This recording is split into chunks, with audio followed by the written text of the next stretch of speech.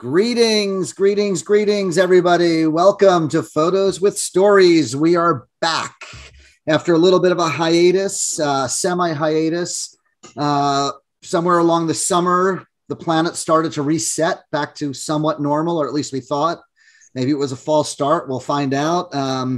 And we've got a really great Photos with Stories to close out the year. We've got my pal Graham Nash, who just came out with an incredible new book called Life in Focus. And that is what we're going to talk to Graham about today. We've got a bunch of his photos from the book, not all of them, because we don't want to reveal everything. We want you to go out and buy this book. This is just a real pleasure for me to talk to Graham. We've talked about photography before. I've obviously photographed Graham many times.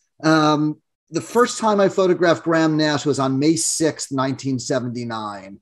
And that was at a No Nukes rally on the front steps of the Capitol in Washington, D.C. Joni Mitchell was there, Graham Nash, Jackson Browne, I think John Hall. There was people speaking. For those of you that know my story, you know that I was a 17-year-old kid and I was out in the audience and I saw Jane Fonda speaking on stage with Tom Hayden and all these press photographers down in front next to the stage. And all I wanted to do was be one of those press photographers. And I looked on the ground and I found a press pass. And the next thing I knew, I was on stage with Jane Fonda and Jackson Browne and Graham Nash and Joni Mitchell. And then I turned around and there was Bob Weir and Brett Midland from the Grateful Dead. So my first almost famous moment at 17 years old in May of 79. Later that year, September 79, Crosby, Stills, and Nash were back at Madison Square Garden for the big No Nukes concerts that they did. And I photographed them. And then flash forward to 2012. Graham was the photo editor, maybe I guess would be the title, of Stephen Stills' box set. And he had chosen one of my photos that I took at that Madison Square Garden show in 79 and put it in the box set. And he also used a photo that Jim Marshall took on the cover. And I had some other photos that Marshall had taken of David Crosby from the photo session for the record, If I Could Only Remember My Name on the Phone. And I work with the Jim Marshall estate. And a lot of times when I have a question about a photograph, a place, a person, I would email it to Graham because Graham just has an incredible memory. So I take out my phone and I show him this photo of Neil Young and Jerry Garcia and Crosby all jamming in this recording studio, Phil Lesh in the background. And Graham looks at my phone and goes, "Oh yeah, Wally Heider. They're recording a cowboy movie right there. And Crosby's wearing a red shirt." I'm like, "It's a fucking black and white photo, dude. You remember he's wearing a red shirt?" And so that's Graham Nash. Graham has the tales, the stories, and he remembers it all, which is just fascinating. He's an incredible resource for our pop culture history that we all love so much. So welcome, Graham Nash. Thrilled to have you. Thanks for joining us on Photos with Stories. You're very welcome, Jay. How are you doing today? I'm doing pretty good. You know, all things considered, for me, the pandemic was okay. I stayed creative. I worked on a lot of projects. I'm working on a new book right now with my daughter called Retro Blakesberg, which is just photographs that I shot on film, no digital photography. And so I've got all sorts of stuff going on.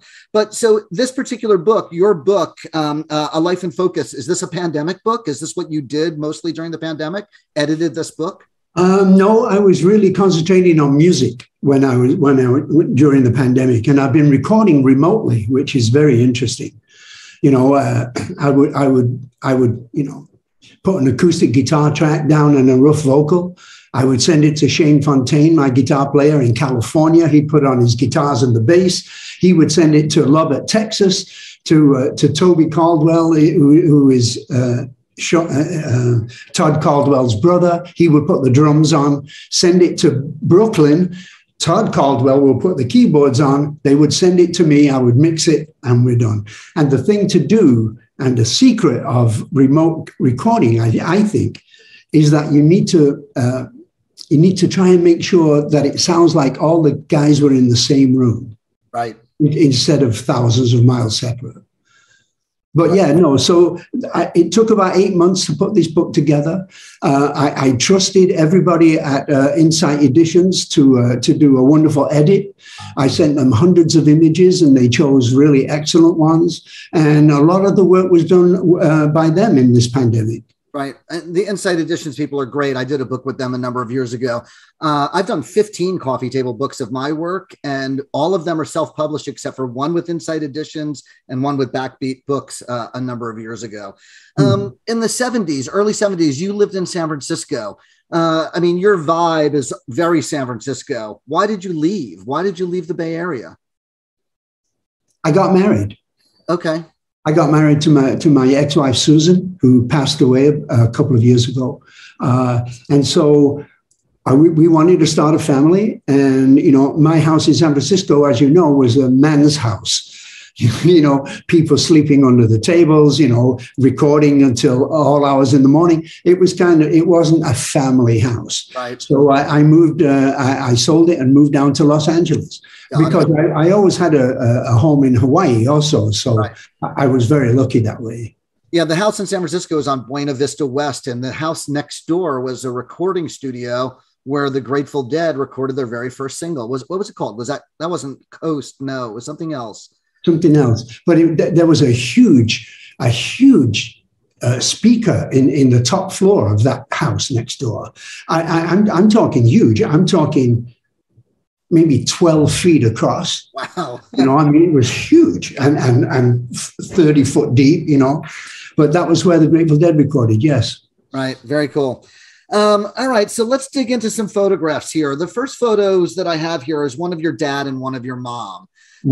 Talk to me about your dad, because he's really the guy that turned you on to the magic of photography. And I know it also sort of ended somewhat tragically in terms of that connection to that camera that you first started shooting with. And like a lot of us, we all saw that magic in the darkroom. Tell us your story about your dad and that whole early part. My dad was an engineer. He worked like normal people do from 8 o'clock in the morning till 5 in the evening. One of the joys of his life was that the weekend when he wasn't working, he would take his kids out to the zoo and take pictures of them. And one day I asked him, I said, you know, explain this photography stuff to me. What's going on? And he said, okay. And we were a very poor family. We had 2 rooms downstairs and 2 rooms upstairs, very small. We lived in a slum, but he would take the blanket off my bed and put it up against the window to block out the light. Then he would take a blank piece of paper and put it into this tray of what looked like water, you know, right? I didn't see any color there, you know, whatever. And he said, wait. And I went, okay. Okay, I'm still waiting. Okay, Dad, what? And all of a sudden, this image came floating out of the sky from nowhere. And it was a piece of magic that my father gave me that has remained with me to this day. And every time I press my trigger, I think of my father. Right. You know, it's interesting. Photographers who shoot only digital and never shot film will most likely never have that experience, because the same thing happened to me the first time I saw that. I called it the primordial ooze. You know, it's just like we put this blank piece of paper in. We brought a camera to a Jerry Garcia band concert in 1977. We passed the camera around. We got 2 photos that were sort of exposed okay and maybe in focus. And we went to a kid's house in his basement and put him in the darkroom, and there it was. And that was it for me. Like Jerry came out of the ooze, and it was magic, and it was all over for me. The camera that you were using back then, like so this is, what year are we talking? This is the 50s maybe, or the 40s? I was 11 years old, so we're talking 53. So were there any controls on these cameras to adjust exposure or focus or anything, or was it? Very, very crude. You would slide it, you know, more or less, you know, etc. It was an Agfa camera, small thing, very small brown one with a small bellows on front. Right. And what happened is this. We were at the house one day and the police knocked on the door, which was unbelievably bad politically, socially. I mean, the police were at your door for what? And so what they said was that the camera that my father had given me had been stolen, and he had bought it from a friend of his at work. And they said it had been stolen, and they asked my father what the name of the man who sold him the camera was, so that they could go get him. And my father would not tell them. He would not grass on his friends. You don't do that to the police, especially in the north of England. Long story short, they put him in jail for a year and he died at 47. Ugh, terrible. Yeah. Terrible. Your mom, this photo of your mom, she looks so cool. Well, the truth is I'd never seen my mother like that. She was my mother, right? I never saw her as a photographic object, you know. And I realized when I took that picture, I said, you know, you've got something here. This is the you know, the composition was great, the exposure was great, you know, the focus was fabulous. I caught my mother in a very strange mood. I had never seen her almost looking into the future and also looking into the past, you know, from World War II. Right. And I saw her wondering what was going to happen to the rest of her life. Right. And I knew when I took that picture that I had something different, that I could see slightly different than most people. She looks like Bonnie and Clyde. So, all right, next photo, Alan Clark, your oldest friend, who you're making some new music with right now, which is amazing. Alan and you formed the Hollies. As teenagers, like, what were the things that inspired you and fueled your passion for art, music, photography? Like, you know, you had started taking pictures, but you weren't carrying a camera around with you regularly. There's a few photos here and there, but by the time you and Alan were sort of like young hoodlums interested in rock and roll, where were you at and what year are we talking here? Is this 59, 60, 61? Yeah, exactly. And I wish I'd have had more discipline carrying my camera around. And I didn't. And I missed a lot of great shots and it upset me greatly, but I still did not have the discipline to carry my camera every single day. Now it's different, you know. I don't particularly care what camera I'm using. I'm only interested in what I'm looking at and seeing if I can capture that of what it does to me, you know. What was the music-wise? What inspired you and Alan to start making music? Honestly, women. You wanted to get girls. Yeah, you could, you know, girls would love to see a guy with a guitar playing, you know, right. and that's what started it. But what it was basically was listening to the American Rock and Roll Top 40 that was broadcast from Radio Luxembourg on every Sunday evening. Right. And when I was supposed to be going to sleep and getting ready for school the next day, we had a very small BBC radio. But it was right below my bedpost. And if I put my ear to my bedpost, I could hear the radio. And so I was listening to the American Top 40. I was listening to the Everly Brothers and Elvis and Buddy Holly and Gene Vincent and all the Eddie Cochran, all the great rock and rollers. And that's what turned me on. And once I had been burned by that bug, that's all I wanted to do with my life was to make music. Right. What year did the Hollies start? What years you guys? Alan and I started the Hollies in December of 1962. Got it. So you're 60 years into rock and roll, man. Way to go. Yeah. Amazing. Let's move on to Joni Mitchell. So I got a series of photos here that you took that are all very different and unique. The first one is the infrared photo taken in Hawaii when you were visiting Buffy St. Marie, another incredible artist. A couple of really stark black and white ones where Joni's looking up and the light is just hitting her, the one in between the chair. Like when Joni out back painting this photograph, which I believe is, painting this painting, which is the painting you just showed me, I believe. Right? Yes. Okay. It's over here in the corner. Right, which is incredible. I'll leave that up for a minute. And so Graham still has that. When you were taking these photos, to you, were you taking family snapshots? Were you documenting pop culture history because Joni and you were sort of in the thick of pop culture history at the moment? Or did you just see these moments, the way the light hit her? Or yes. Is that why? I wasn't trying to document history. I was taking a little better shots than just family shots, of course. But no, I never, Joni was the only one that really forced me to share my images. She had an exhibition of her paintings in the Parko Gallery in Tokyo, in Japan. And she mentioned, that I took photographs, and they called me one day and said, do me a favor, send me, half a dozen images and we'll see what goes on. So I sent them a half a dozen images and they loved it. And, I said, okay, what do you need for an exhibit? They said, well, we need like 50 images. Fantastic. We need them 3 feet square. And now I have a problem. I mean, first of all, who has a darkroom that big, that can make prints 3? But what happened to me is that I discovered the iris printer and started a company called Nash Editions with my friend Mac Holbert. And we were the first studio in the world to make inkjet prints for classic photographers.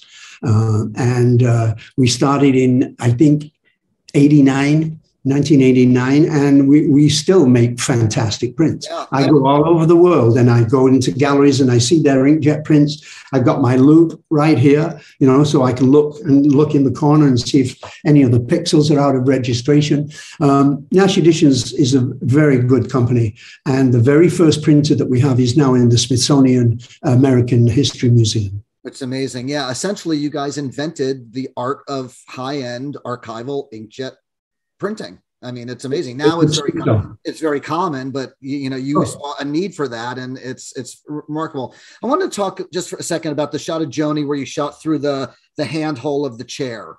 We all, as photographers, we all always talk about wanting to be a fly on the wall, and me and Henry Delch or Joel Bernstein or anybody, like, as much as we think we're a fly on the wall, like, we have a mission. Like, if we don't come back with a photograph that the art director or photo editor likes, we might not get hired again, right? But you really are a fly on the wall here, like, truly, because you have no agenda except for you saw this moment of Joni in this sort of bliss, listening to music, I believe she was, or playback on a record, and you took this shot. And I'm sure you didn't take 20 pictures. If I saw that, I'd be like, click, click, click. You took 2 frames. One shot. Yeah, one shot. And it's this beautiful moment that's captured. Is that how you kind of always went about this kind of photography? Not your street photography, which we'll talk about later when we get to, but like this, it was just quiet, peaceful moments that you saw sort of reveal themselves in front of you. And I like to be invisible. And I've taken some of my best shots of portraits of people when I felt that they did not know that I was there. Right. There's a shot of Crosby that I really love that I took in Sag Harbor when we were rehearsing the first record. David didn't know I was taking this picture. I was across, on the balcony with a zoom lens. He had no idea I'd taken his shot, but it's a great picture of David. I love this one of Joni with the magnifying glass. I'm guessing she's looking at a proof sheet. Is that what she's doing? She's actually looking at the artwork for Clouds. Oh, okay. Got it. I mean, you look at this and it's like, an Arnold Newman, art. It's something, the circle. She's in focus in the magnifying glass, but out of focus behind. There's a lot going on here. A lot of. Have you seen the heart? Oh yeah, and then there's the heart on her chest, right? That's just the light. I didn't do that. Right, which is just amazing. Yeah. It is a great shot of Joni. In fact, she loves it so much she's going to use it on an album cover, right? And nice. In the net. And then a couple more Joni shots. The one where she's looking over the shoulder. That's not the Laurel Canyon house, is it? The flower. No. That's in London when we were at when CSNY played the Royal Albert Hall. And then the one with the crown of flowers. That was taken here in New York. Got it. Just beautiful. What a great love story on film. And of course, that love story well documented in books and documentaries, and your book, Wild Tales and whatnot, which I loved that book when I read it. That's about all I read is bios of interesting people. And you're one of those people. So let's move on to David Crosby, another person who has intersected your life over and over again for decades and decades. Again, there's some really intimate moments here. Crosby is sort of known as a raconteur and this very, extroverted, loud, saying shit from the stage that maybe he shouldn't be saying. And you look at these photos that you took of him, and I see this like quiet, peaceful guy. So there's the one where he's laying down with the fur around him. And then there's the one in the hallway, which I guess is maybe a hotel, which is very blue and moody in the Chelsea Hotel, in the window. This one where his hair's pulled back, that portrait of a young Crosby. Just, I love this shot. Just that's the one I was talking about. Yeah, this shot is just, it really touches me. And then what might be my favorite one is the one where he's lying on the couch and Christine is in silhouette in front of him. Tell us the story about who Christine was and what happened with David and Christine. You know, when you look at this photo, you don't even think that's a person. You think it could be a drawing or a pillow or something, but you know it's Crosby, and this is just such an intense picture. Christine was a wonderful woman. She was a fan of the Byrds, you know, and ran I think she ran the Byrds fan club at one point. She was an incredibly beautiful woman. And we were up at Crosby's house in Nevada, lying by the pool. And she came over to me and gave me 3 joints. And she said, "Here, smoke this. I'm going to the vet. Taking the cat to the vet. I'll see you when I get home." We never saw her again. She was killed instantly. The cat had jumped on her and she tried to get the cat off and swerve with a school bus. Right. And that changed the makeup of David forever, right? Forever. Even to this day. Yeah. And so that's why this particular photograph is just such a powerful image of the two of them, you know, with Crosby in the background like that, sort of laying down. I love this silhouette against the pink sunset, where he's got the fur hat on. It's, you know, classic early CSN. And then another one that looks like it's maybe shot in between some leaves or bushes or something, where it's sort of bouquet around him and just his, you know, profile there. Another beautiful one. And this is so Crosby to me, the one where he's looking over his shoulder and it's just the sliver of light coming down from the other side. Is that Neil behind him? It is. Right. And he's just looking at you like, you know, like that, you know, fuck you, Graham, with that camera, you know. That camera. And my partners trusted me. They knew that I would never show anyone a bad picture of them, you know, and they just trusted me. And after a while, they forgot that I had a camera with me. And that's when I got those shots of Neil, for instance. Right. We'll get to those in a minute. The last one I have of Crosby is this one in this locker room. And, you know, for people that don't ever get to go backstage, you know, your whole life is hurry up and wait, right? You know, you're waiting, your travel, you're waiting, you're sound checking, you're waiting. And then you go do your 2 or 3 hours on stage, and then you go back. And this photo is just, you know, I know it's CSN, Crosby, Stills and Nash, but the 4 jackets on the chairs, you know, sort of like CSNY. And normally when you see a locker room shot, it's a sporting thing. And it's like, there's a million people and everything's, you know, and this is just the serene moment of Crosby, maybe in a, you know, deep inside himself. This is after he got out of jail, right? I think this is about 1990, right? Yes, so, but still, it says so much about life on the road, life as a musician, life as a well-known person that maybe can't walk down the street without being recognized. And no, Crosby has been trapped in his image for 60 years. Right, which is phenomenal. And this photo tells that story. This photo tells that story of those 60 years of solitude, you know? Yeah, and he's very much alone. And that's what I recognized when I came in through the back door and saw him there. Once again, I got the image that I wanted. Yeah, it's truly, really very cool image. Let's move on to your next partner, Mr. Stephen Stills. You know, here's a great live shot of him on stage. Red light. You had a camera with you on stage while he was performing? You just kind of picked it up off a stool and just one frame and put it down? Yep. They thought I was crazy, but I'm not crazy. I know what I want. Yeah. And this particular shot too, you knew that vocal moment was coming, that scream. You know, that's the kind of stuff I look for when I'm shooting a live show. Like, I don't want a pedestrian shot of somebody singing into a microphone. I want somebody screaming into a microphone. And that's what that is, because that's that moment. That's that energy that we're all waiting for that takes us to that next level. Correct. So as a photographer, that's what I'm looking for. This is a super cool shot. Took me a minute to realize what was going on when I flipped through the book.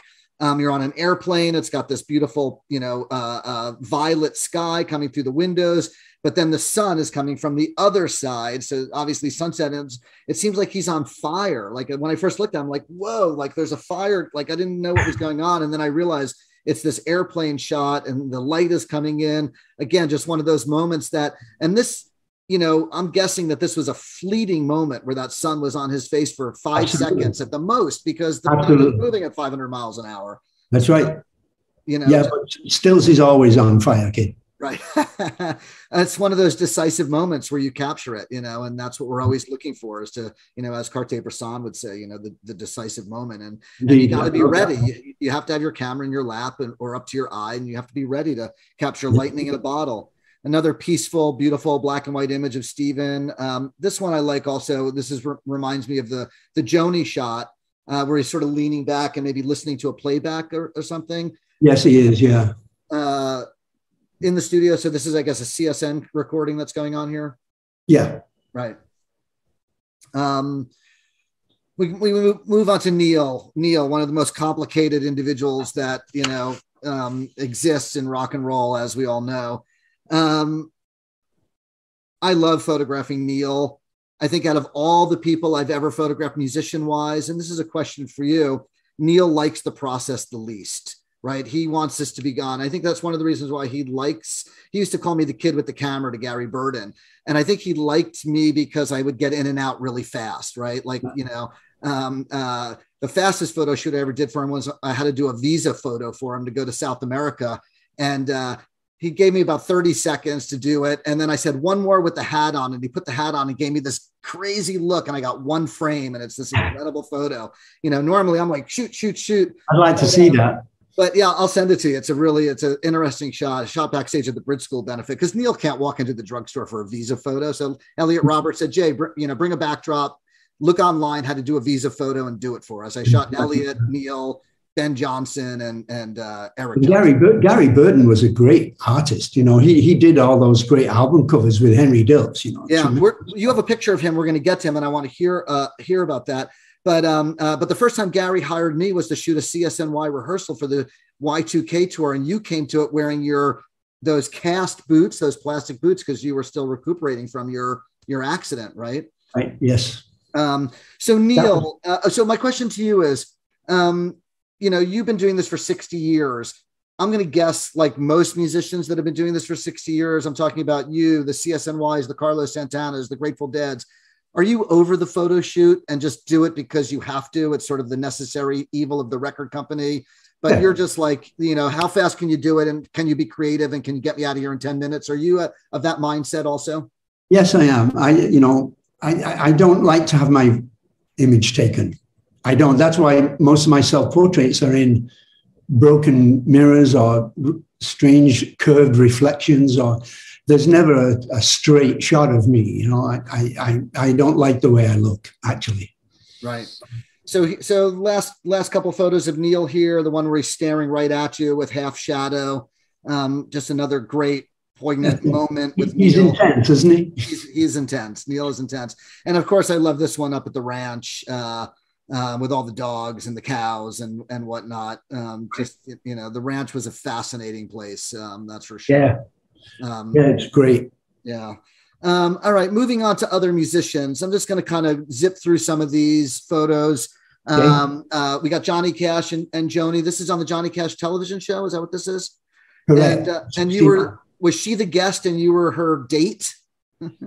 Yes. Nobody knew who I was. I was just this lump, you know, attached to Joni Mitchell. You know, nobody knew who I was. The CSN album hadn't come out. We'd recorded it, but it hadn't come out.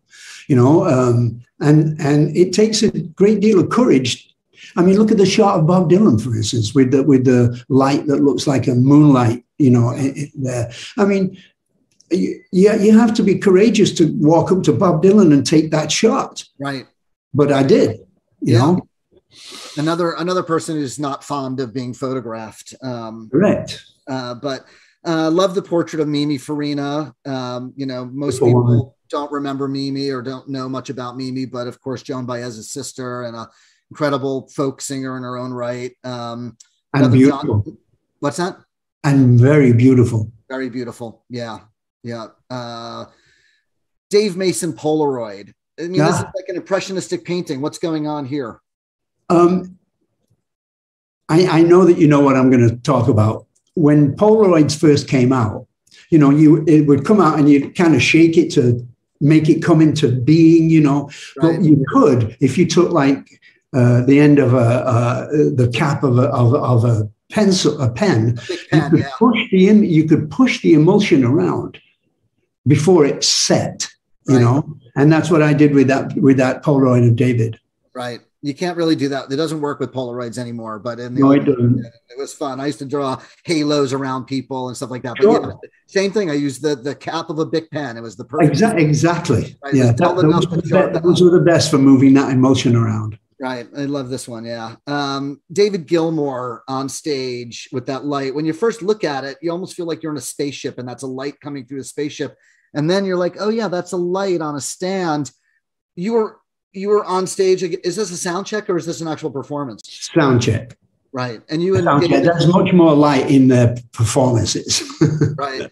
You and David sang backup on a Gilmour record of 10 years ago, right? Something on an island. Yeah. On an island. Beautiful. Love that record. Beautiful record. Beautiful record. Who's behind David there? Keyboard player? I don't, is that somebody behind David? Yeah. Or playing the organ? Playing the organ, yeah. That's the organ player for Pink Floyd. Oh, okay, got it. It's not Richard Wright, though, or it was Richard Wright. It is, yes. Okay, got it.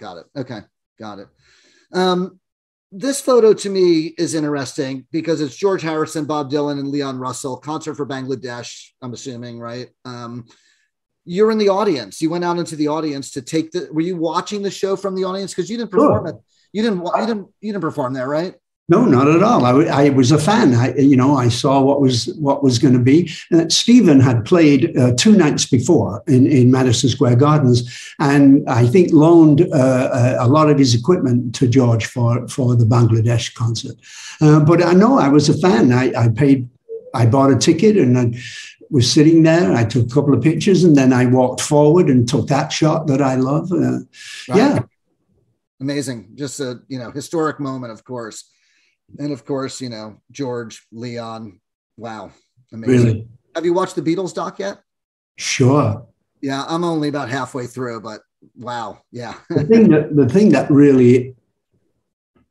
really got to me was seeing John and Paul standing a foot apart, looking at each other intently and mumbling words, and Paul is banging on his bass and to see the 2 greatest writers of pop music in history doing their thing. Right. I loved it. I bet. Well, that's great. Yeah. I can't wait to finish it. I skipped ahead on YouTube and watched the rooftop concert, but I'm making my way through. So Jackson Browne, an old dear friend of yours for forever and ever. Just a moment in a car, right? Yes. It's a candid moment of Jackson. He was just cruising. This next shot is of Cass Elliot. And, this is such a beautiful photograph of Cass. I mean, she just is radiating so much joy and energy. And a lot of people looked at Cass Elliot as this, heavy set woman and all of our preconceived notions of, beauty can't be. And I look at this photo, I'm like, this woman is just stunning. And this photograph and everything about it. And also knowing a little bit of the backstory about Cass sort of being the connector in Laurel Canyon and the kind of the den mother. Can you talk to me, just tell us a little bit about Mama Cass Elliot and your relationship to her, what she means to you and what she meant to the Laurel Canyon community in, 1968, 9, 70, that range. Cass Elliot is the reason that we're talking right now. When she knew that that Stephen and David were trying to do an Everly Brothers duo kind of thing, the Byrds had thrown David out and the Springfield had broken up, and so Stephen and David were trying to, and I think myself, and I've always thought this, that Cass knew what we would sound like if we sang together. She knew I was unhappy with the Hollies, and she knew. And to this day, I'm convinced that she put this whole thing together in her mind. And that's why on every album that we have done since she passed away, I've given her credit. Because if it wasn't for Cass, we wouldn't be talking now. Right. What were the parties like up at our house? Because I understand I've seen Henry Diltz's pictures with Clapton and Mickey Dolenz and, you know, Monkeys and you guys. Cass was the Gertrude Stein of Laurel Canyon. She would bring people from different disciplines, you know, movie directors, people like Gary Burden, and she would bring them all together for dinner, and they would talk. And she was absolutely the Gertrude Stein of Laurel Canyon. She was a very important connector, just as you said. She really was. I loved Cass dearly. Right. It's a sad end to a brilliant person. We're going to move on to street photography. So when I started digging into your street photography in this book, you know, a couple of names immediately popped into my head: Gary Winogrand, Lee Friedlander, Robert Frank, Deanne Arbus. You're too kind. You know, and so my question to you is, were you aware of those photographers? Like, this first picture is the one where the guy is sleeping on the steps, or it says "keep off the steps," right? And there's these women in their mod mini skirts and they're shopping in some little groovy Greenwich Village boutique or wherever this is.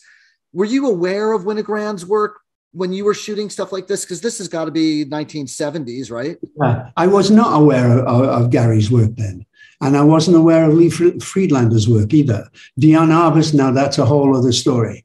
That was the very first image that I bought of a photographic image. It was a boy in Central Park with a hand grenade.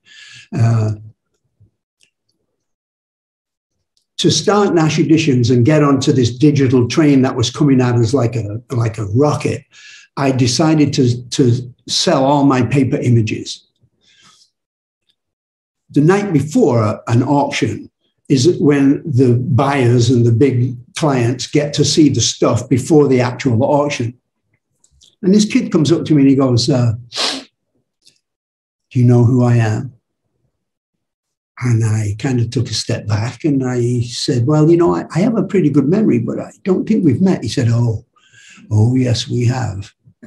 So now it's getting weird. And being me, I said, "Hey, what do you want? What do you want?" And he said, "I'm the boy in Central Park with the hand grenade." And I looked at him and there he was. He was 6'2", but there he was. And I said, "Okay, you've got to tell me what happened with that moment. Tell me what happened." He said, "Well, every Sunday I used to take my little toy soldiers, my little lead toy soldiers, and I would line them up and they would do battles and I would have a great time." He says, "On the one particular Sunday, I must have pissed my mother off. She wouldn't let me take any of my soldiers. She said, 'You can take one thing. What was it going to be?' He said, 'Well, I'll take this plastic hand grenade.'" You know, he was very angry with his mother. He said, "I was underneath this tree thinking of how sad I was that I couldn't bring all my soldiers. And then this little lady came up to me, all dressed in black, with a big camera. And she said, 'Son, can I take your picture?' And he said, 'Yeah, you can.' And she took the picture. And that's the boy in Central Park with the hand grenade." And if, for those of you folks that don't know that photo, just go online and look up Deanne Arbus, boy with a toy hand grenade, and you'll see exactly what it is. So you own that print and you sold it at auction when you were starting Nash Editions. Yes, right. I did. I just saw that photo, a print of it in a gallery here in San Francisco called the Pier 24 Photo Gallery Museum about 2-3 weeks ago. I went with my daughter. And next time you come to San Francisco, we got to go to Pier 24. You'll love it. I'd like to. Private, nonprofit photo museum. Anybody can go. You just have to make a reservation. It's free, and they have an incredible collection. So next time we'll do that. So, all right, street photography. So this is another one for me. You know, the Van Cleef woman looking in the window. Again, it brings back all of those great street photographers. But the other thing that when I look at this photo, the thing that it says to me is Breakfast at Tiffany's.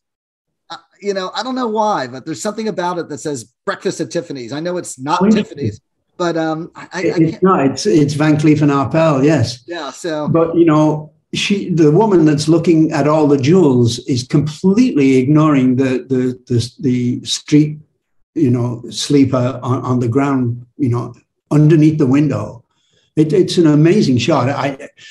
I've been very lucky, you know, considering that I haven't had the discipline to have my camera with me all the time. But I have managed to take some shots like that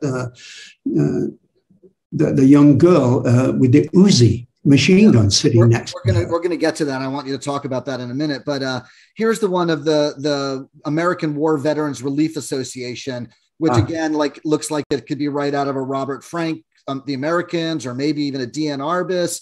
But look at all the things that are going on. There's the stuffed animal in the background, obviously his weight and the way he's dressed, the American flag next to the Japanese flag with all the other flags. There's so many stories going on in this bizarre photograph that, you know, I'm sure you walked by, you saw it, you took a frame and you just kept on walking.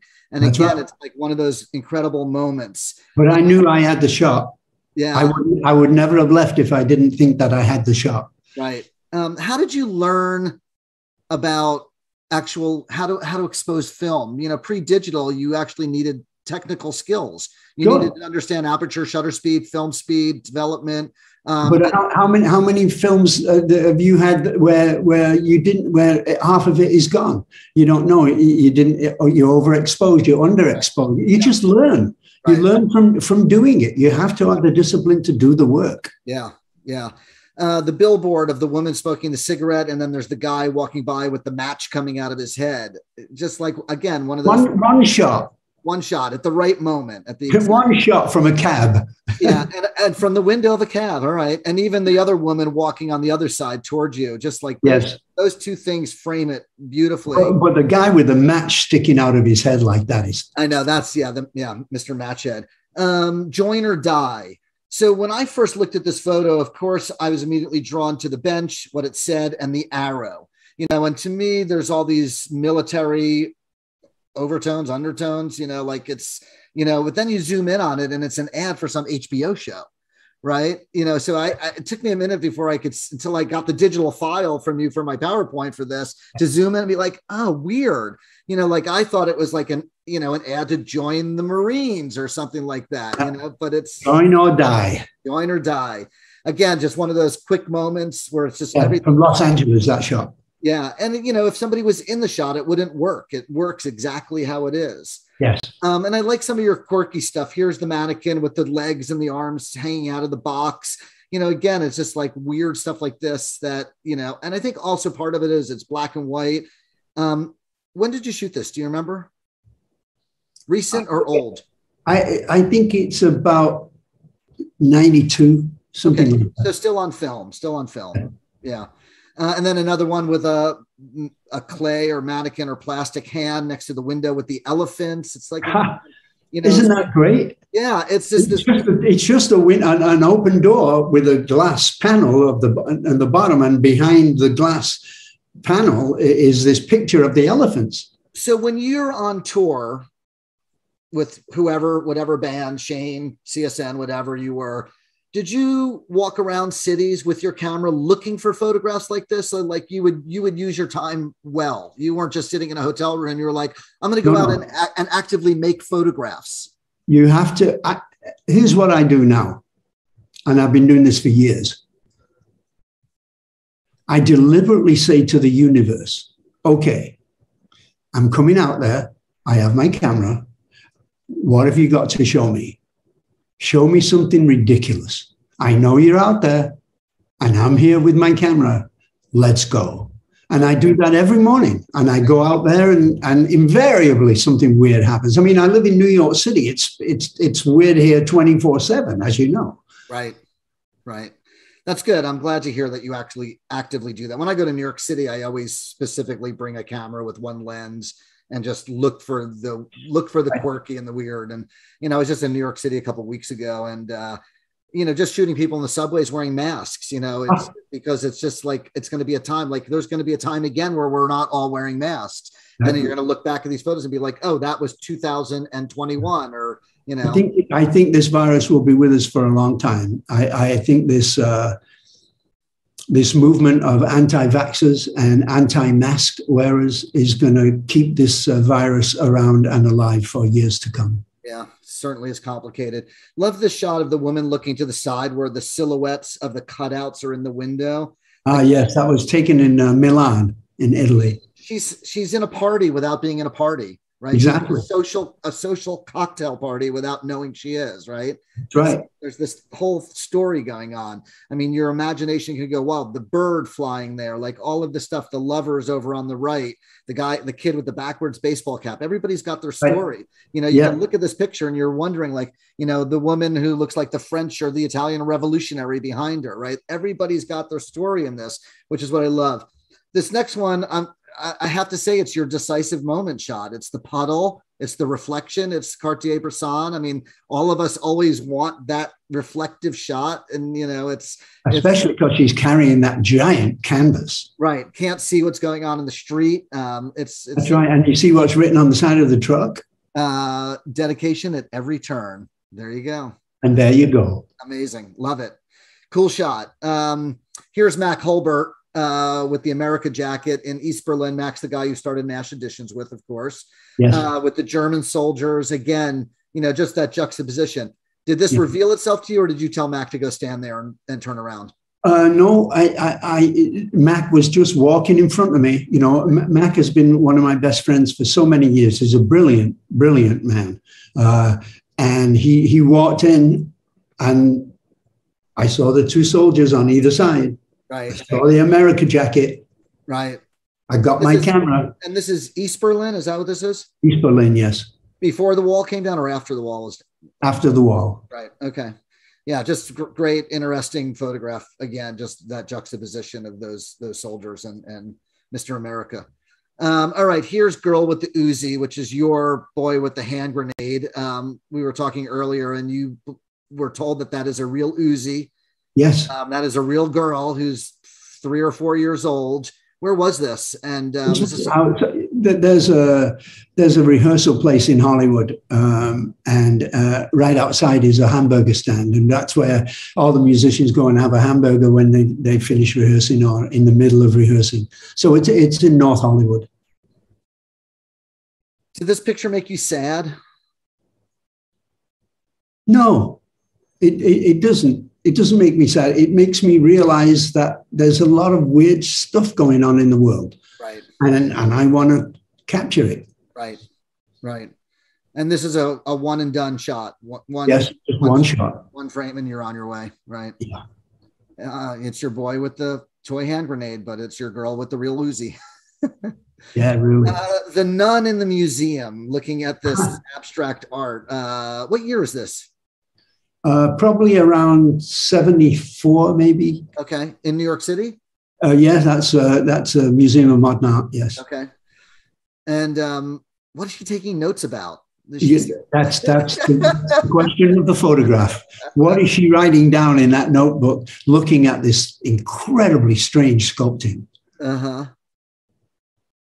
Yeah, fascinating. And I love the art that's on the wall in the back because it's also surreal and.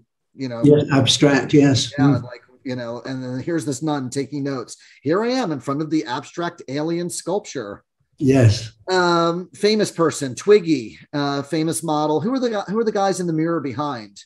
One of them is Justin Villeneuve, who's Twiggy's boyfriend. Okay. And the other guy is Larry Curzon, who was my dear friend, who was an agent for MCA. Okay, got it.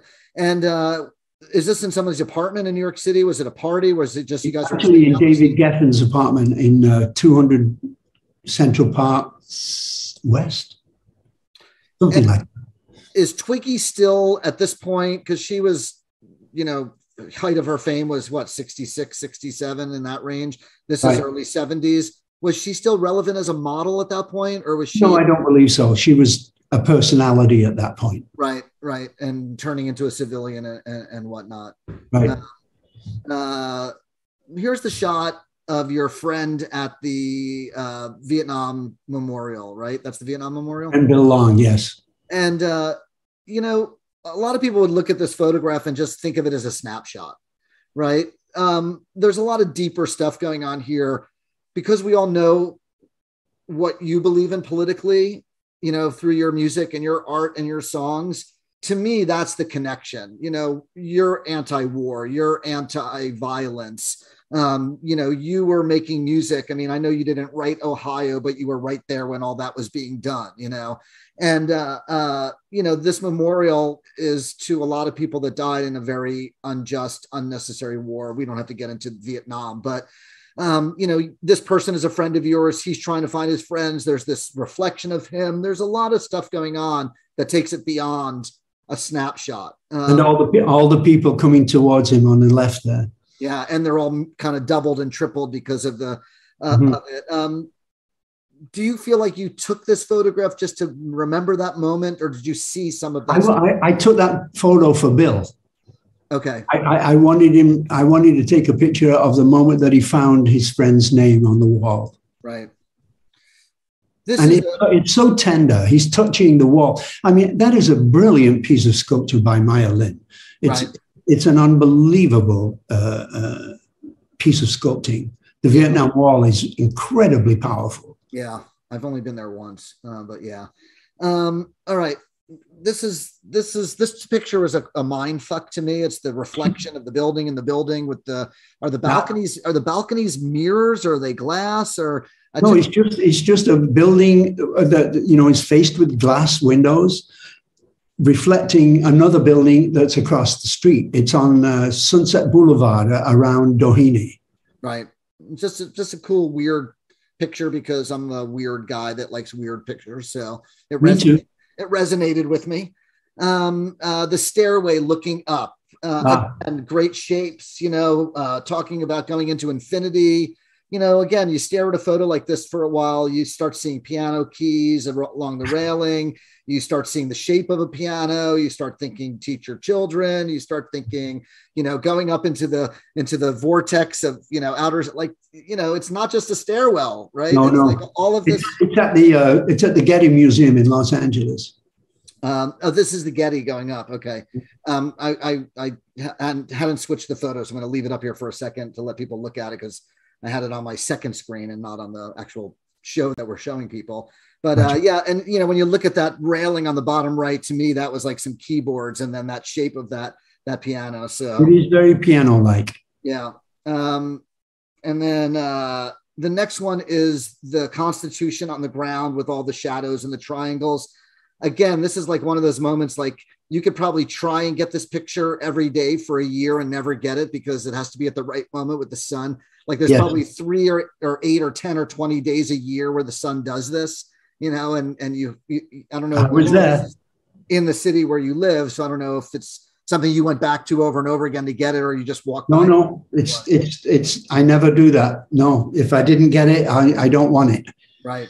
But if I did get it, I do want it, and I got it. How big is this area where this is written? Is this like, Oh, maybe, 40 yards. Okay. So it's pretty, got it. It's big. Okay. Yeah. And where are the shadows coming from? What is creating the shadows? They're coming from things that have been built to give people shade. Oh, interesting. Okay. Got it. Very cool. And then here is this the Getty also, the building with the pillar? And I was saying it also looked like a piano. Yes. That's the Getty too. Again, I don't know if you're seeing this when you're looking at these things, or you are a piano player, but to me, I'm seeing music, I'm looking at, it's abstract. It's cool. I love the curves. But again, I don't know, for some reason I'm seeing piano keys. All right. We're back to some people here. Let's talk about some people that have been important in your life. Henry Diltz, legendary photographer, dear friend to all of us and many of us, co-founder of the Marston Hotel Gallery. By the way, the Marston Hotel Gallery Facebook page is streaming this live today. I sent it over to them. You met. It's a great gallery, by the way. What's that? It's a great gallery. Yes. Lovely, lovely, wonderful people. They've all become dear friends of mine. There's one in New York, there's one in Los Angeles, and then there's one inside Nick Fleetwood's general store in Maui. So yes. Visit the Marston Hotel Gallery, check out Graham's work, check out my work, check out Henry Diltz's work, and lots of other incredible. Henry, what a great photographer Henry is. Yeah. So did you meet Henry in your Hollies days, or did you did? So you go. I did. Yeah. 1966. Okay. Something like that. We were in town. I was friends with John Sebastian. We went to see the Spoonful at Ciro's. Where was that? New York City. Yes, in New York City, but I can't remember the exact place. But then we went to Zal's house, and that's where I said to Henry, you know, we're the Hollies, and we need pictures. We don't have any. So we went around and shooting. That's what he took a great shot of me having lunch with Cass. Actually, nice. The great shot of Henry's. But he shot the very first Crosby, Stills and Nash cover, of course. Tell us that story, because it's a great story, and I can never get tired of hearing it.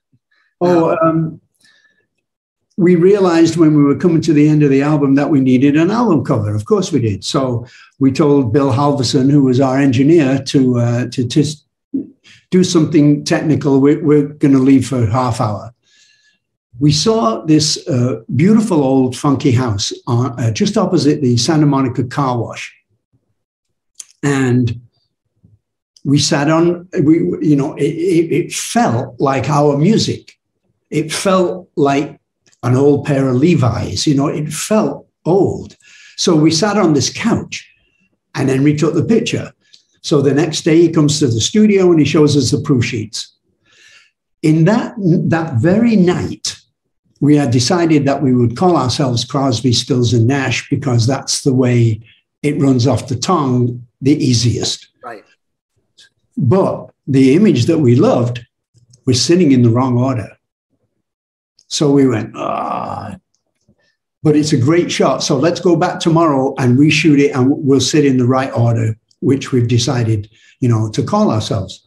We went the next day to the place. No house. They had knocked it down.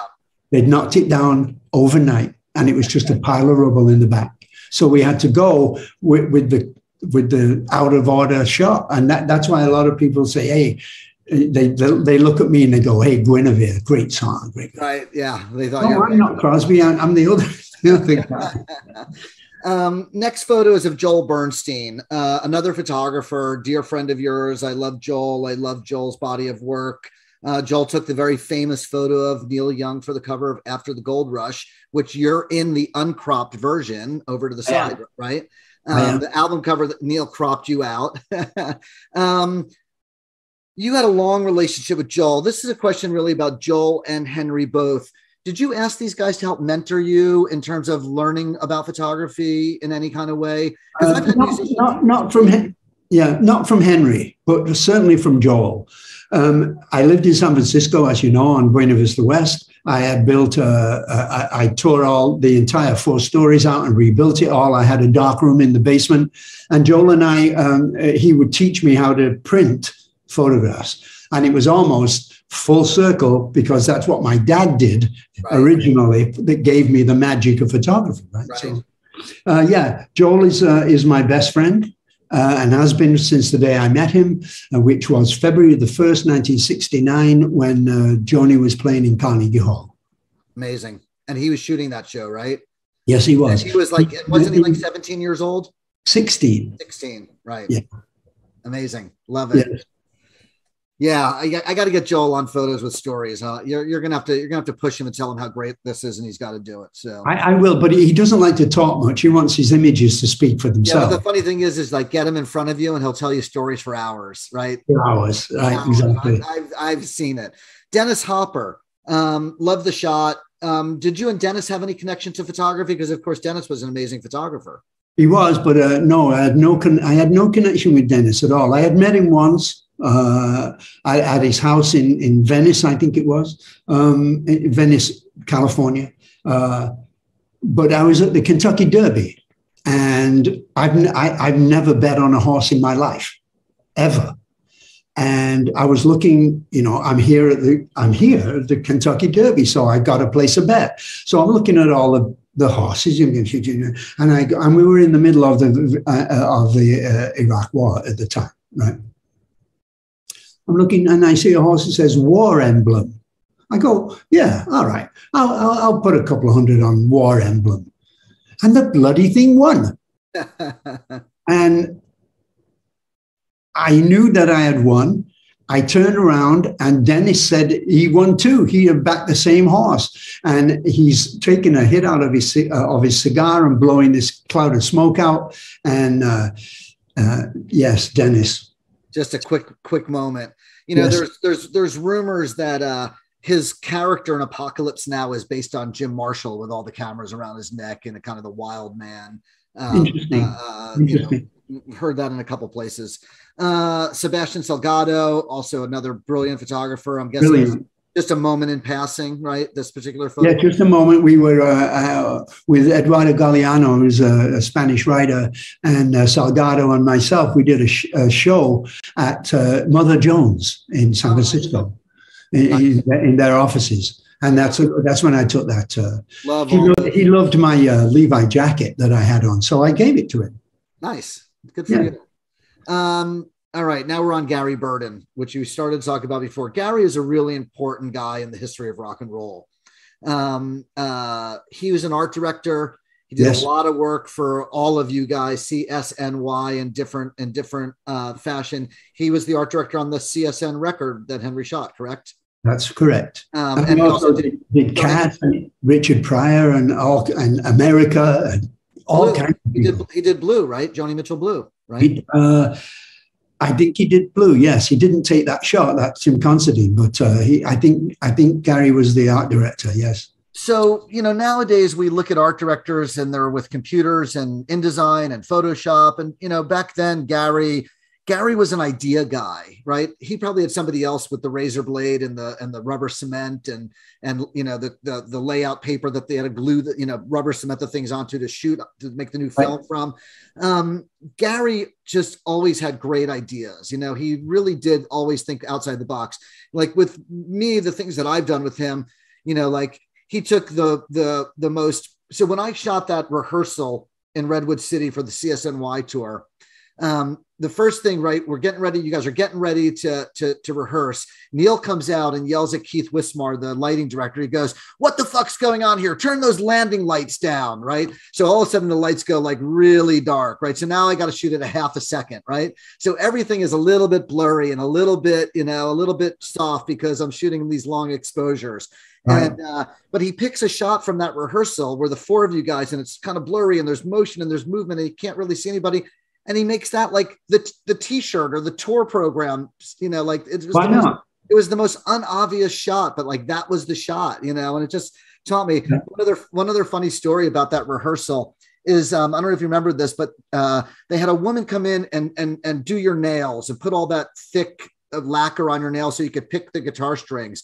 And I'm standing there with my camera and Crosby looks over at me and goes, "If you take a picture of me getting my nails done, I will kill you, your wife, your children, and everybody that's ever been in your family." I didn't take any pictures of him getting his nails done. Particularly Neil liked to do that. He liked to be able to really pick, you know, so. Right, without shattering his nails. Any other like last stories about Gary Burden, like something that you specifically remember that really sticks out? Ping pong. He'd like to play ping pong. We would play for hours. And the same with Bill Graham, too. I would play ping pong for hours with Bill Graham. Right, downstairs at Winterland. Yes, right? He was very competitive, yes. Right. But Gary was a great ping pong player. And when we first met Gary, you know, he never told us how old he was, you know, but he always looked like your dad, you know. He looked older than the rest of us. And, you know, I think he had spent, a year in prison at some point. But Gary Burden was a brilliant artist. Yes. Yeah. You know, I have to say that visually, I always felt that Gary Burden was the coolest looking guy I'd ever seen. You know, his clothes were fantastic. Yeah. And his hair and everything about it. But, yeah, you know, sometimes you gotta go to prison to do great things, you know. It's all good. All right, moving on. Here we got Bill Graham. Total mensch. You guys obviously had a long relationship. Didn't Bill do the CSNY tour, promote that nationally in '74? I guess that was right. Yes, he did. And you lived here in the early '70s, so you interacted with Bill a lot. I've seen a lot of photos of you at Winterland and the Civic and outdoors and Kezar Stadium and the Snack concert, you were there and stuff like that. How did Bill, and when Bill died, CSNY got back together and played it for Bill in Golden Gate Park. It was very important to us. He was real, he was very real with us. When we played in the Fillmore East, our shows, I don't know whether you ever saw a CSNY show, but they were at least 3.5, 4 hours long because there's 4 of us with all our songs, right? We had done about 3.5 hours. We had done, I think, 3 encores, and we were done. We were in the dressing room in the Fillmore East, and all of a sudden, and Bill was saying, "Come on, you got to come out and do another song. Come on, do it." And we go, "No, we're done. We've done 3.5 hours. We're done, Bill." And all of a sudden, $100 bills kept being slipped underneath the door. And when he got to $800, Neil snatched them up and we did another song. And I never saw my share of that $800. Neil still owes you the money. Elliot probably kept it, right? What do you think? Bill Graham versus Elliot Roberts. How was that like during those? Oh, times? I'm sure they had tremendous conversations between themselves. New York boys. Yeah, I know Bill. Lived basically in San Francisco, but yeah, and both of them gone. Yeah, too soon for sure. Yes. All right, we're moving into the self-portrait section. Almost done here. There's a photo series done by this guy, Nicholas Nixon of the Browns. Oh, the 4 women? The 4 sisters starting in 1975 all the way up till today. Right. They're like late teens when it starts. Your self-portraits remind me a lot about that. It shows this evolution of you as a young man, different hairstyles, different facial hair, getting older, all the things that happen to us as we get older, and I'm super fascinated by your whole series of this and that you've been doing it for your whole life. And that it always was important for you to do it. For a long time, I felt like for me, it was egotistical to do self-portraits, but now looking back, I wish that I had done more. I have some from the early 80s. Right. Here and there. I have one where I was tripping on acid after a Dead show where the mirror's in focus, but I'm not really. Recently found the slide and scanned it. I remember being at 3:00 in the morning, tripping my brains out. But there's so much that these self-portraits say as a group and as a story. And so I'm just going to kind of go through them. The first one is you in the mirror in a hotel room that the mirror extends out with the pencil in your mouth. That's the Plaza Hotel. Okay.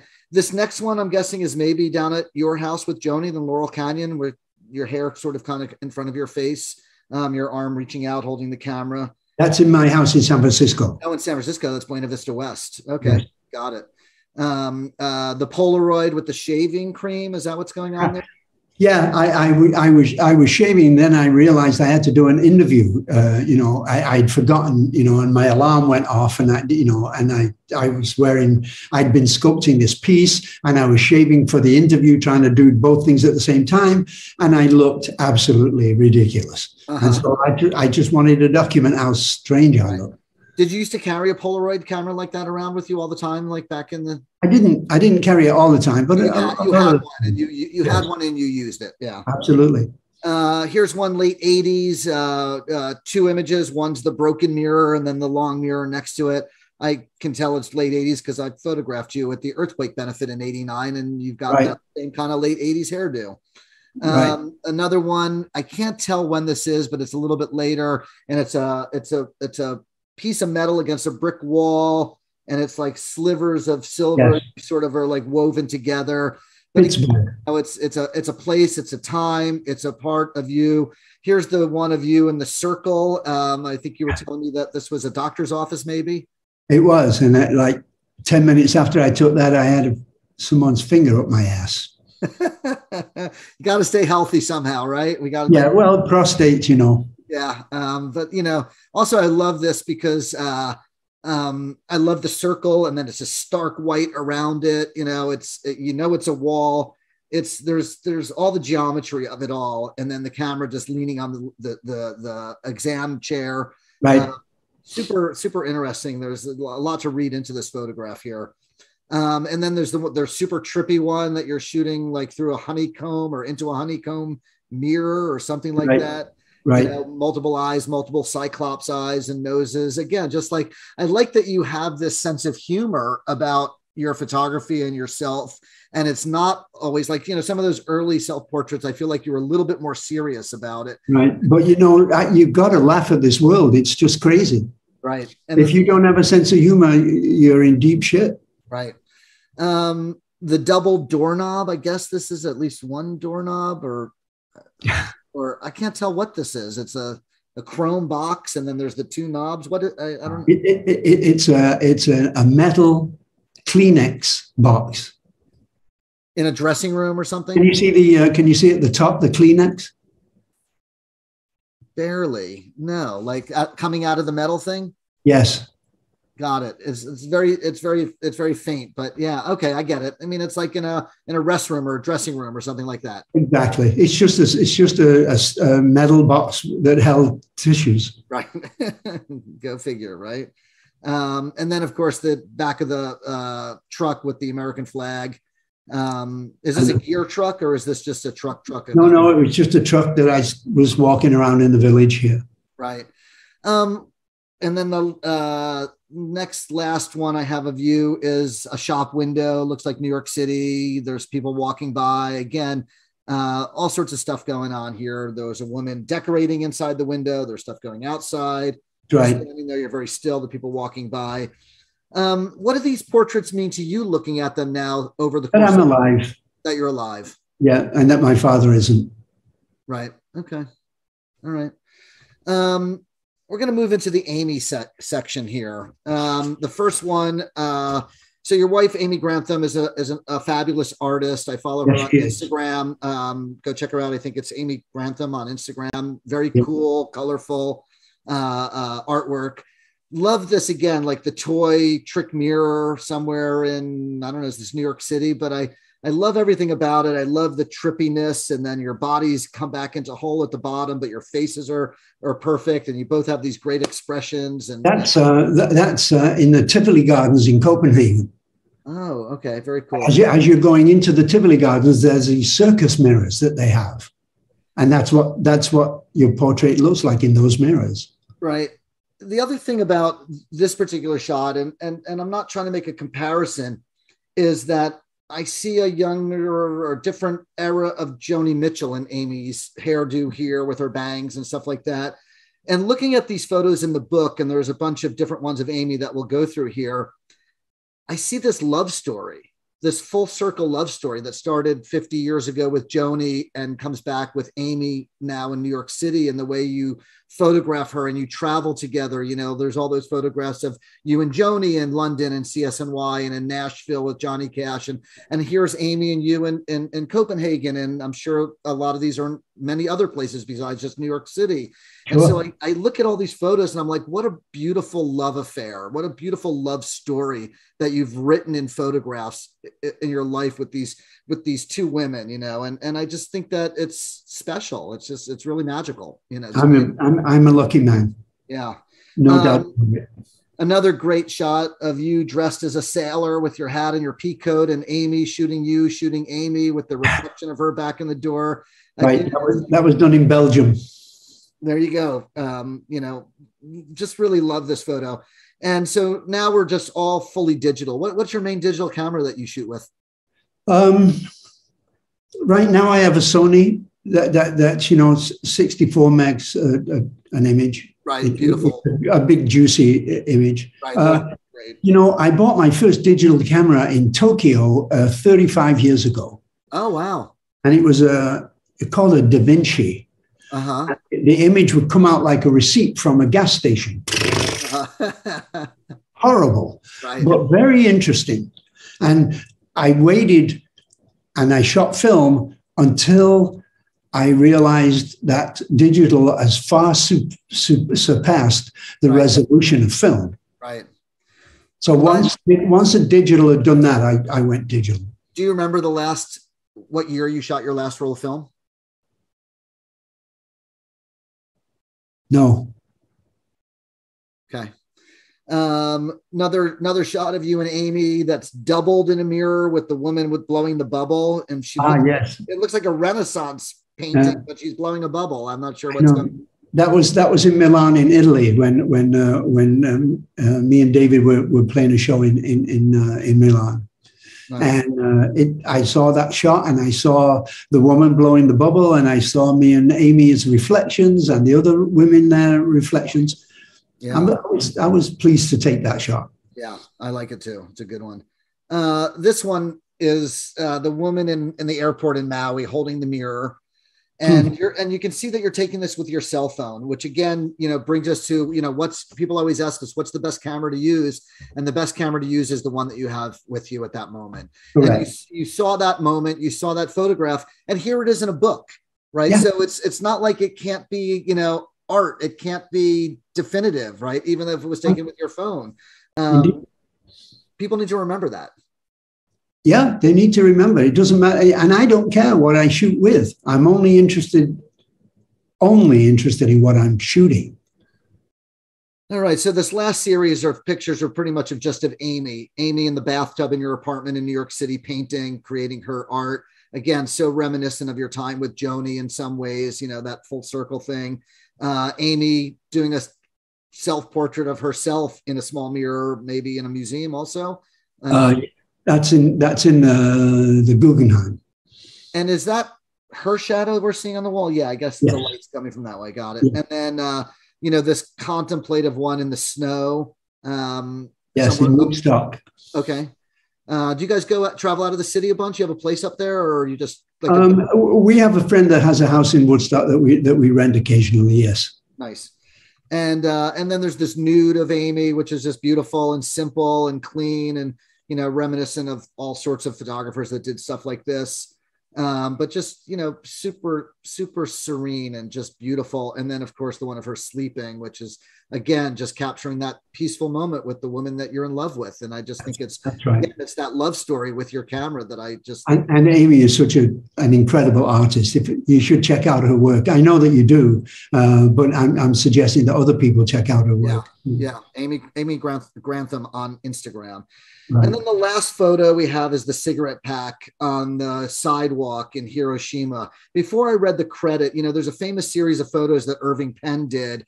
Oh, the cigarettes, yes. With all the cigarette butts and stuff on the streets in New York City. So that was my initial thought when I saw it. Actually, curious from you, Irving Penn or Richard Avedon? Do you love them both? Do you love one more than the other? Like who resonated with you first? I like Penn.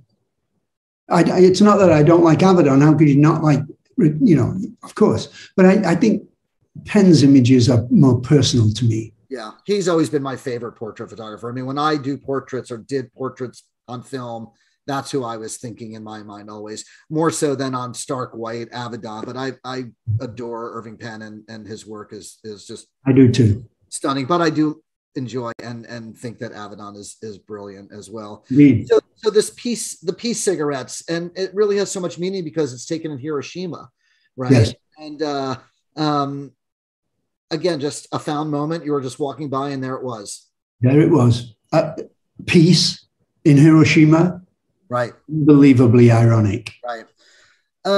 Graham, thank you so much for coming with us. We got a couple of questions here that people have texted in. I'm going to just ask you a couple of real quick ones here. Okay.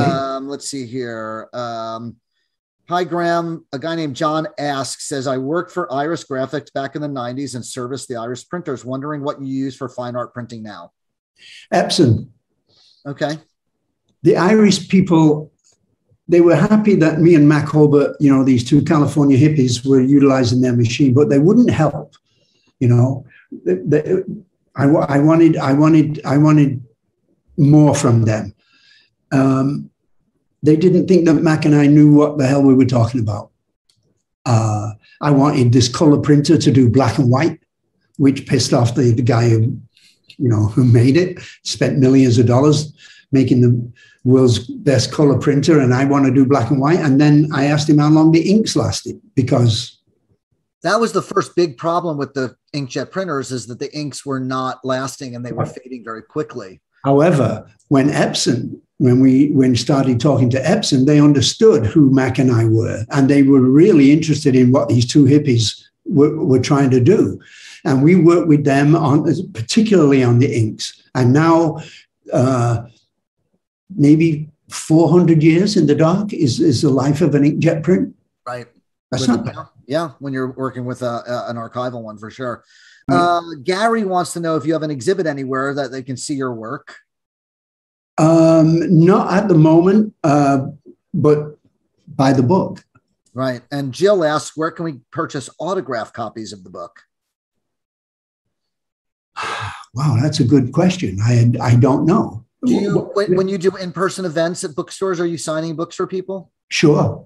So she's got to check your Instagram or Facebook for events that might be coming up. And that's right. Or talk to Insight Editions, who will arrange it for her. Okay. All right. Somebody named Alex wants to know if you can recall the last time you saw Jerry Garcia. The last time I saw Garcia was when CSN played with the Grateful Dead in Buffalo, New York. Can't even remember the year. Sure. But that was the last time I saw it. Right. Graham, thank you so much for spending your evening with us here on Photos with Stories and talking about your book and your work and your inspiration. Obviously, everybody here knows you from your music. I hope people learn more about your photography. I know you've been a collector of photography for a long time. You have a great eye. You've had a great collection of other people's work. I always enjoy photographing you, whether it's one-on-one, and I think you like when I do that with you, because I do it all in about 2 or 3 minutes. I think the last time I did a portrait of you was at a Save a Benefit, those last shows that you did with David, and I did a quick portrait of you with Wavy. And how's Wavy doing now? He's in hospital, right? So Wavy, I talked to Tamara a couple of weeks back, and he is doing well from what I understand. So, but he's still in the hospital. I don't know if he's still in the hospital because I haven't seen anything in the last week or so. But as far as I know, he was definitely improving, and his spirits are high. And what a great person. Right. And looking at my collection of photographs of you throughout the years, I have a lot of stuff of you at Save a Benefits, with people like David and Jackson and Wavy and Bonnie and all the incredible musicians. I remember one year we had Cantner and you guys were doing stuff with Paul and with Yorma and with Phil Lesh and, we're musicians. Yeah. And you support good causes, and we appreciate that. So the Save a Benefits were always amazing, and they are. And Wavy is a true mensch and has just done great things for our community here. And so we all do wish him well, and we hope that he's back out soon, because we all need a clown in our lives. That's right. And Wavy is the guy that made me write Chicago. Like face to face, he said, "This is happening."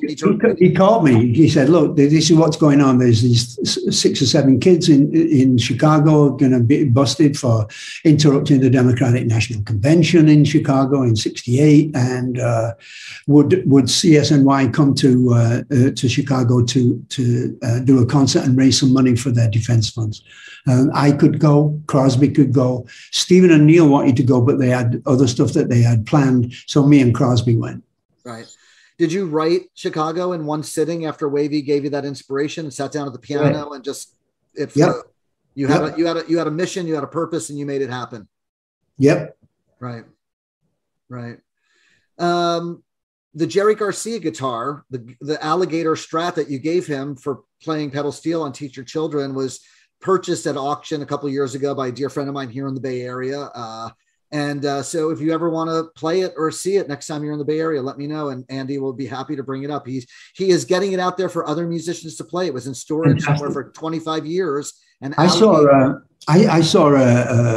a list of the fans' favorite solos of Jerry Garcia on which guitar he played, and invariably the alligator guitar was top notch. Yeah.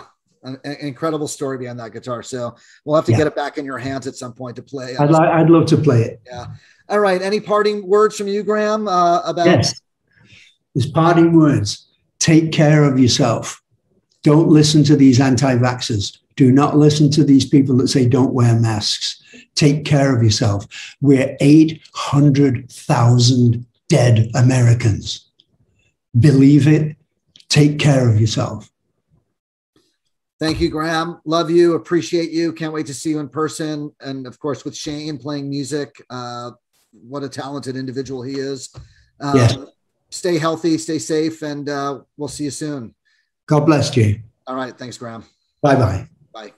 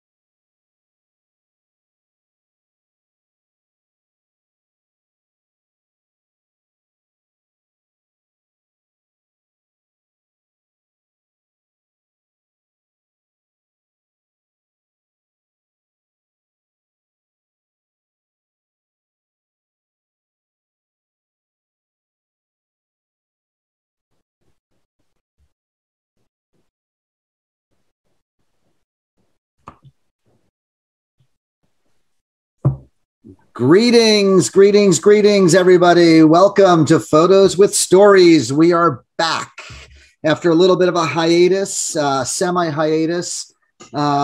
Somewhere along the summer, the planet started to reset back to somewhat normal, or at least we thought. Maybe it was a false start. We'll find out. And we've got a really great Photos with Stories to close out the year. We've got my pal Graham Nash, who just came out with an incredible new book called Life in Focus. And that is what we're going to talk to Graham about today. We've got a bunch of his photos from the book, not all of them, because we don't want to reveal everything. We want you to go out and buy this book. This is just a real pleasure for me to talk to Graham. We've talked about photography before. I've obviously photographed Graham many times. The first time I photographed Graham Nash was on May 6th, 1979. And that was at a No Nukes rally on the front steps of the Capitol in Washington, D.C. Joni Mitchell was there, Graham Nash, Jackson Browne, I think John Hall. There was people speaking. For those of you that know my story, you know that I was a 17-year-old kid and I was out in the audience and I saw Jane Fonda speaking on stage with Tom Hayden and all these press photographers down in front next to the stage. And all I wanted to do was be one of those press photographers. And I looked on the ground and I found a press pass. And the next thing I knew, I was on stage with Jane Fonda and Jackson Browne and Graham Nash and Joni Mitchell. And then I turned around and there was Bob Weir and Brett Midland from the Grateful Dead. So my first almost famous moment at 17 years old in May of 79. Later that year, September 79, Crosby, Stills, and Nash were back at Madison Square Garden for the big No Nukes concerts that they did. And I photographed them. And then flash forward to 2012. Graham was the photo editor, maybe I guess would be the title, of Stephen Stills' box set. And he had chosen one of my photos that I took at that Madison Square Garden show in 79 and put it in the box set. And he also used a photo that Jim Marshall took on the cover. And I had some other photos that Marshall had taken of David Crosby from the photo session for the record, If I Could Only Remember My Name on the Phone. And I work with the Jim Marshall estate. And a lot of times when I have a question about a photograph, a place, a person, I would email it to Graham because Graham just has an incredible memory. So I take out my phone and I show him this photo of Neil Young and Jerry Garcia and Crosby all jamming in this recording studio, Phil Lesh in the background. And Graham looks at my phone and goes, "Oh yeah, Wally Heider. They're recording a cowboy movie right there. And Crosby's wearing a red shirt." I'm like, "It's a fucking black and white photo, dude. You remember he's wearing a red shirt?" And so that's Graham Nash. Graham has the tales, the stories, and he remembers it all, which is just fascinating. He's an incredible resource for our pop culture history that we all love so much. So welcome, Graham Nash. Thrilled to have you. Thanks for joining us on Photos with Stories. You're very welcome, Jay. How are you doing today? I'm doing pretty good. I'm doing pretty good. You know, all things considered, for me, the pandemic was okay. I stayed creative. I worked on a lot of projects. I'm working on a new book right now with my daughter called Retro Blakesberg, which is just photographs that I shot on film, no digital photography. And so I've got all sorts of stuff going on. But so this particular book, your book, A Life in Focus, is this a pandemic book? Is this what you did mostly during the pandemic? Edited this book? No, I was really concentrating on music during the pandemic, and I've been recording remotely, which is very interesting. You know, I would, you know, put an acoustic guitar track down and a rough vocal. I would send it to Shane Fontaine, my guitar player in California. He'd put on his guitars and the bass. He would send it to Lubbock, Texas, to Toby Caldwell, who is Todd Caldwell's brother. He would put the drums on, send it to Brooklyn. Todd Caldwell will put the keyboards on. They would send it to me. I would mix it, and we're done. And the thing to do, and the secret of remote recording, I think, is that you need to try and make sure that it sounds like all the guys were in the same room, right? Instead of thousands of miles separate. But yeah, no, so it took about 8 months to put this book together. I trusted everybody at Insight Editions to do a wonderful edit. I sent them hundreds of images, and they chose really excellent ones. And a lot of the work was done by them in this pandemic. Right. And the Insight Editions people are great. I did a book with them a number of years ago. I've done 15 coffee table books of my work, and all of them are self-published except for one with Insight Editions and one with Backbeat Books a number of years ago. In the 70s, early 70s, you lived in San Francisco. I mean, your vibe is very San Francisco. Why did you leave? Why did you leave the Bay Area? I got married. Okay. I got married to my ex-wife, Susan, who passed away a couple of years ago. And so we wanted to start a family. And, you know, my house in San Francisco, as you know, was a man's house. You know, people sleeping under the tables, you know, recording until all hours in the morning. It wasn't a family house. Right. So I moved, I sold it and moved down to Los Angeles because I always had a home in Hawaii also. So right. I was very lucky that way. Yeah, the house in San Francisco is on Buena Vista West, and the house next door was a recording studio where the Grateful Dead recorded their very first single. What was it called? That wasn't Coast? No, it was something else. Something else. But there was a huge speaker in the top floor of that house next door. I'm talking huge. I'm talking maybe 12 feet across. Wow. You know, I mean, it was huge and 30 foot deep, you know. But that was where the Grateful Dead recorded, yes. Right. Very cool. All right. So let's dig into some photographs here. The first photos that I have here is one of your dad and one of your mom. Talk to me about your dad, because he's really the guy that turned you on to the magic of photography. And I know it also sort of ended somewhat tragically in terms of that connection to that camera that you first started shooting with. And like a lot of us, we all saw that magic in the darkroom. Tell us your story about your dad and that whole early part.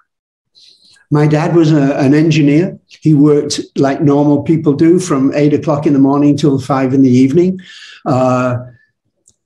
One of the joys of his life was that the weekend when he wasn't working, he would take his kids out to the zoo and take pictures of them.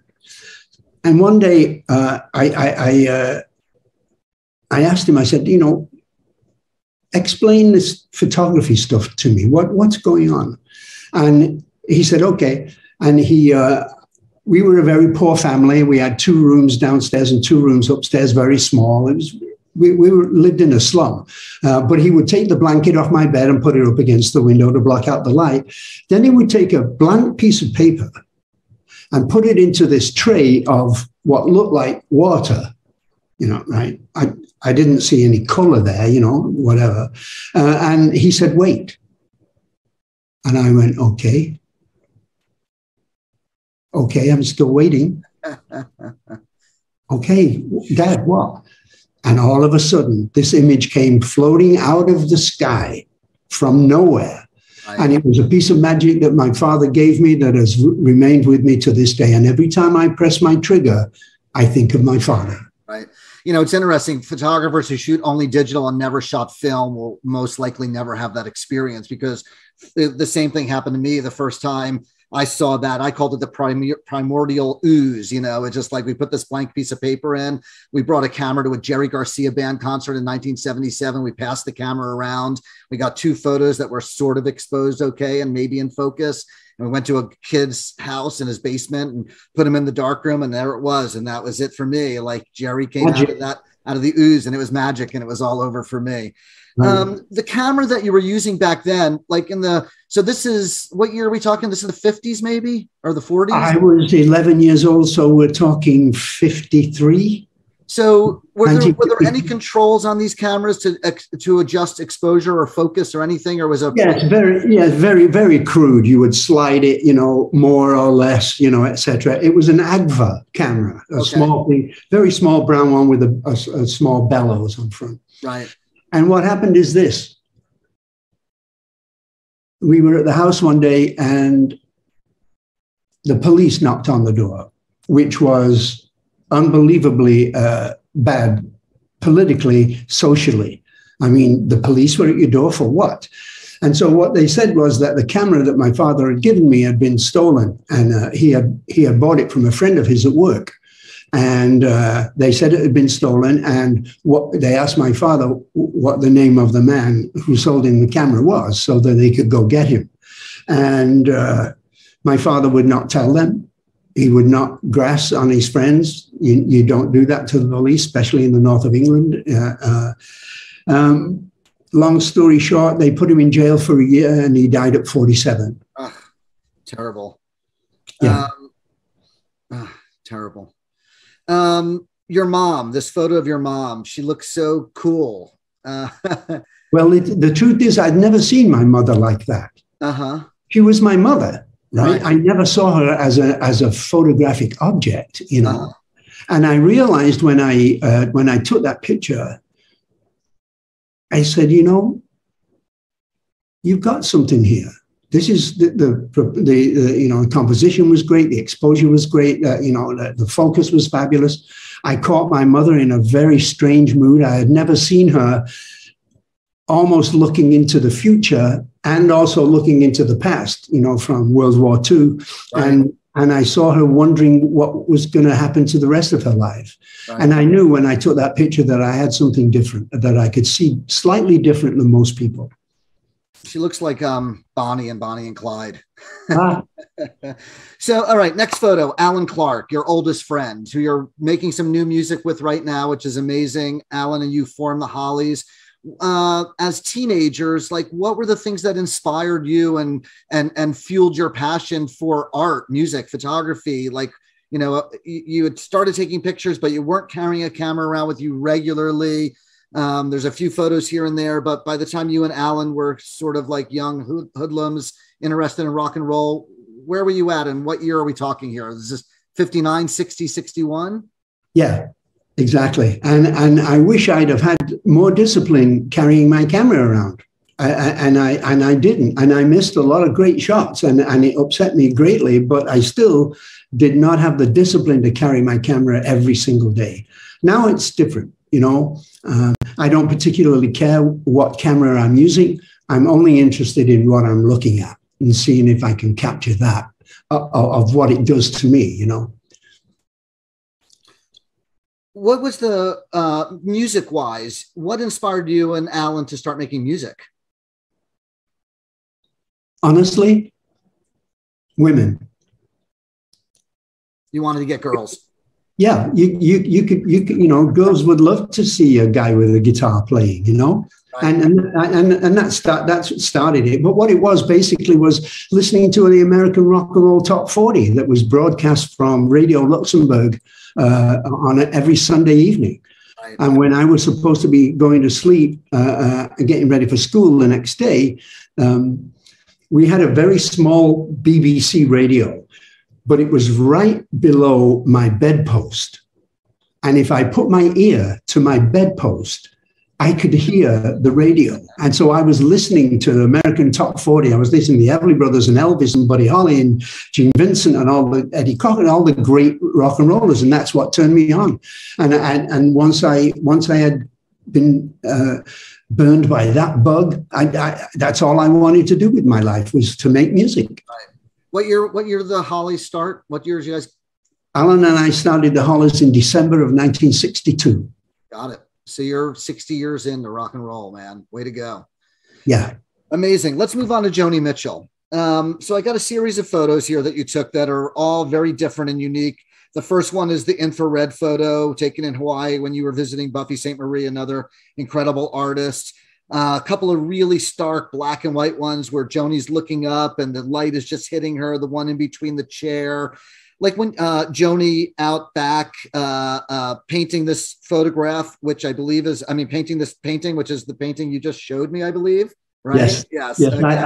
It's over here in the corner. Right, which is incredible. I'll leave that up for a minute. And so Graham still has that. When you were taking these photos, to you, were you taking family snapshots? Were you documenting pop culture history because Joni and you were sort of in the thick of pop culture history at the moment?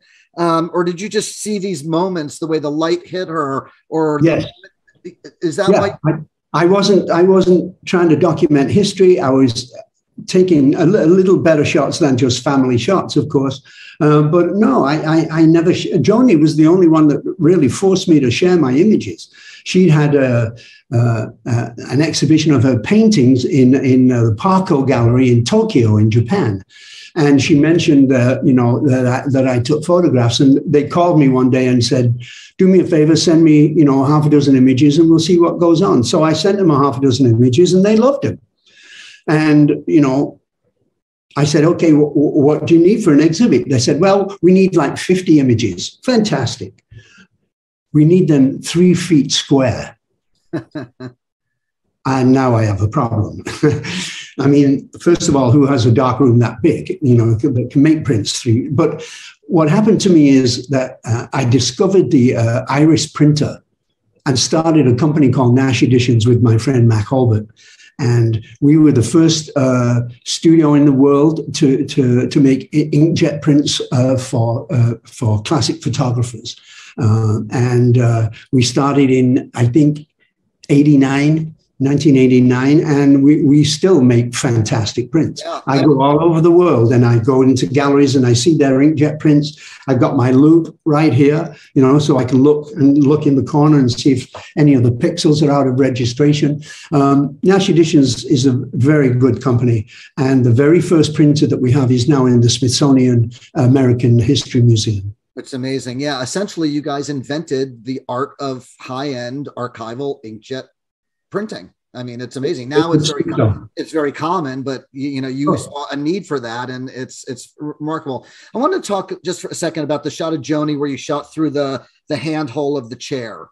We all, as photographers, we all always talk about wanting to be a fly on the wall, and me and Henry Dilch or Joel Bernstein or anybody, like, as much as we think we're a fly on the wall, like, we have a mission. Like, if we don't come back with a photograph that the art director or photo editor likes, we might not get hired again, right?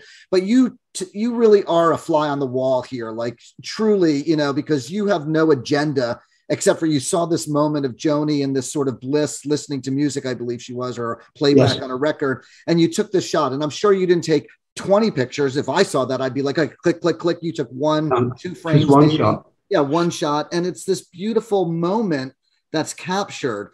Is that how you kind of always went about this kind of photography? Not your street photography, which we'll talk about later when we get to, but like this, it was just quiet, peaceful moments that you saw sort of reveal themselves in front of you. And I like to be invisible. And I've taken some of my best shots of portraits of people when I felt that they did not know that I was there. Right. There's a shot of Crosby that I really love that I took in Sag Harbor when we were rehearsing the first record. David didn't know I was taking this picture. I was across, on the balcony with a zoom lens. He had no idea I'd taken his shot, but it's a great picture of David. I love this one of Joni with the magnifying glass. I'm guessing she's looking at a proof sheet. Is that what she's doing? She's actually looking at the artwork for Clouds. Oh, okay, got it. I mean, you look at this and it's like, an Arnold Newman, art. It's something, the circle. She's in focus in the magnifying glass, but out of focus behind. There's a lot going on here. A lot of. Have you seen the heart? Oh yeah, and then there's the heart on her chest, right? That's just the light. I didn't do that. Right, which is just amazing. Yeah. It is a great shot of Joni. In fact, she loves it so much she's going to use it on an album cover, right? And nice. And then a couple more Joni shots. The one where she's looking over the shoulder. That's not the Laurel Canyon house, is it? The flower. No. That's in London when we were at when CSNY played the Royal Albert Hall. And then the one with the crown of flowers. That was taken here in New York. Got it.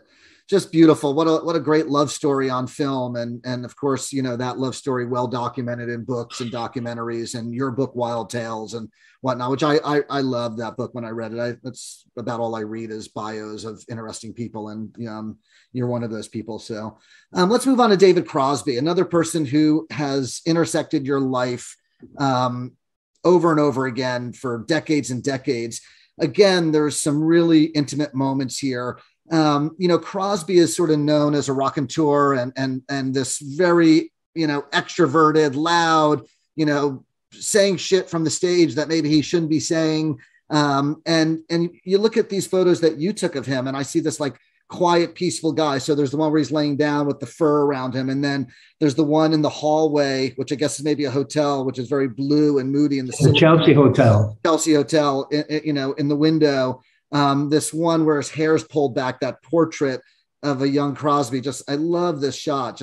That's the one I was talking about. Yeah. This shot it really touches me.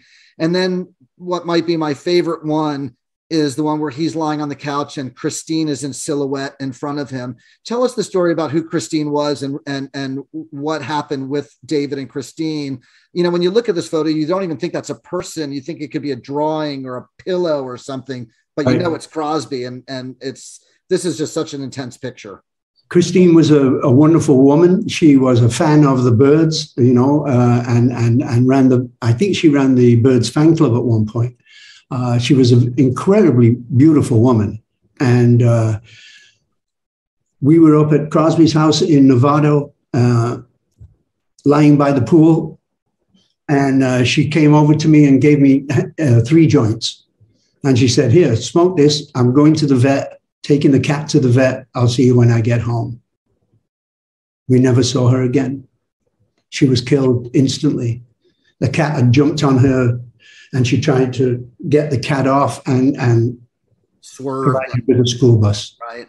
And that changed the makeup of David forever, right? Forever. Even to this day. And so that's why this particular photograph is just such a powerful image of the two of them, with Crosby in the background like that, sort of laying down.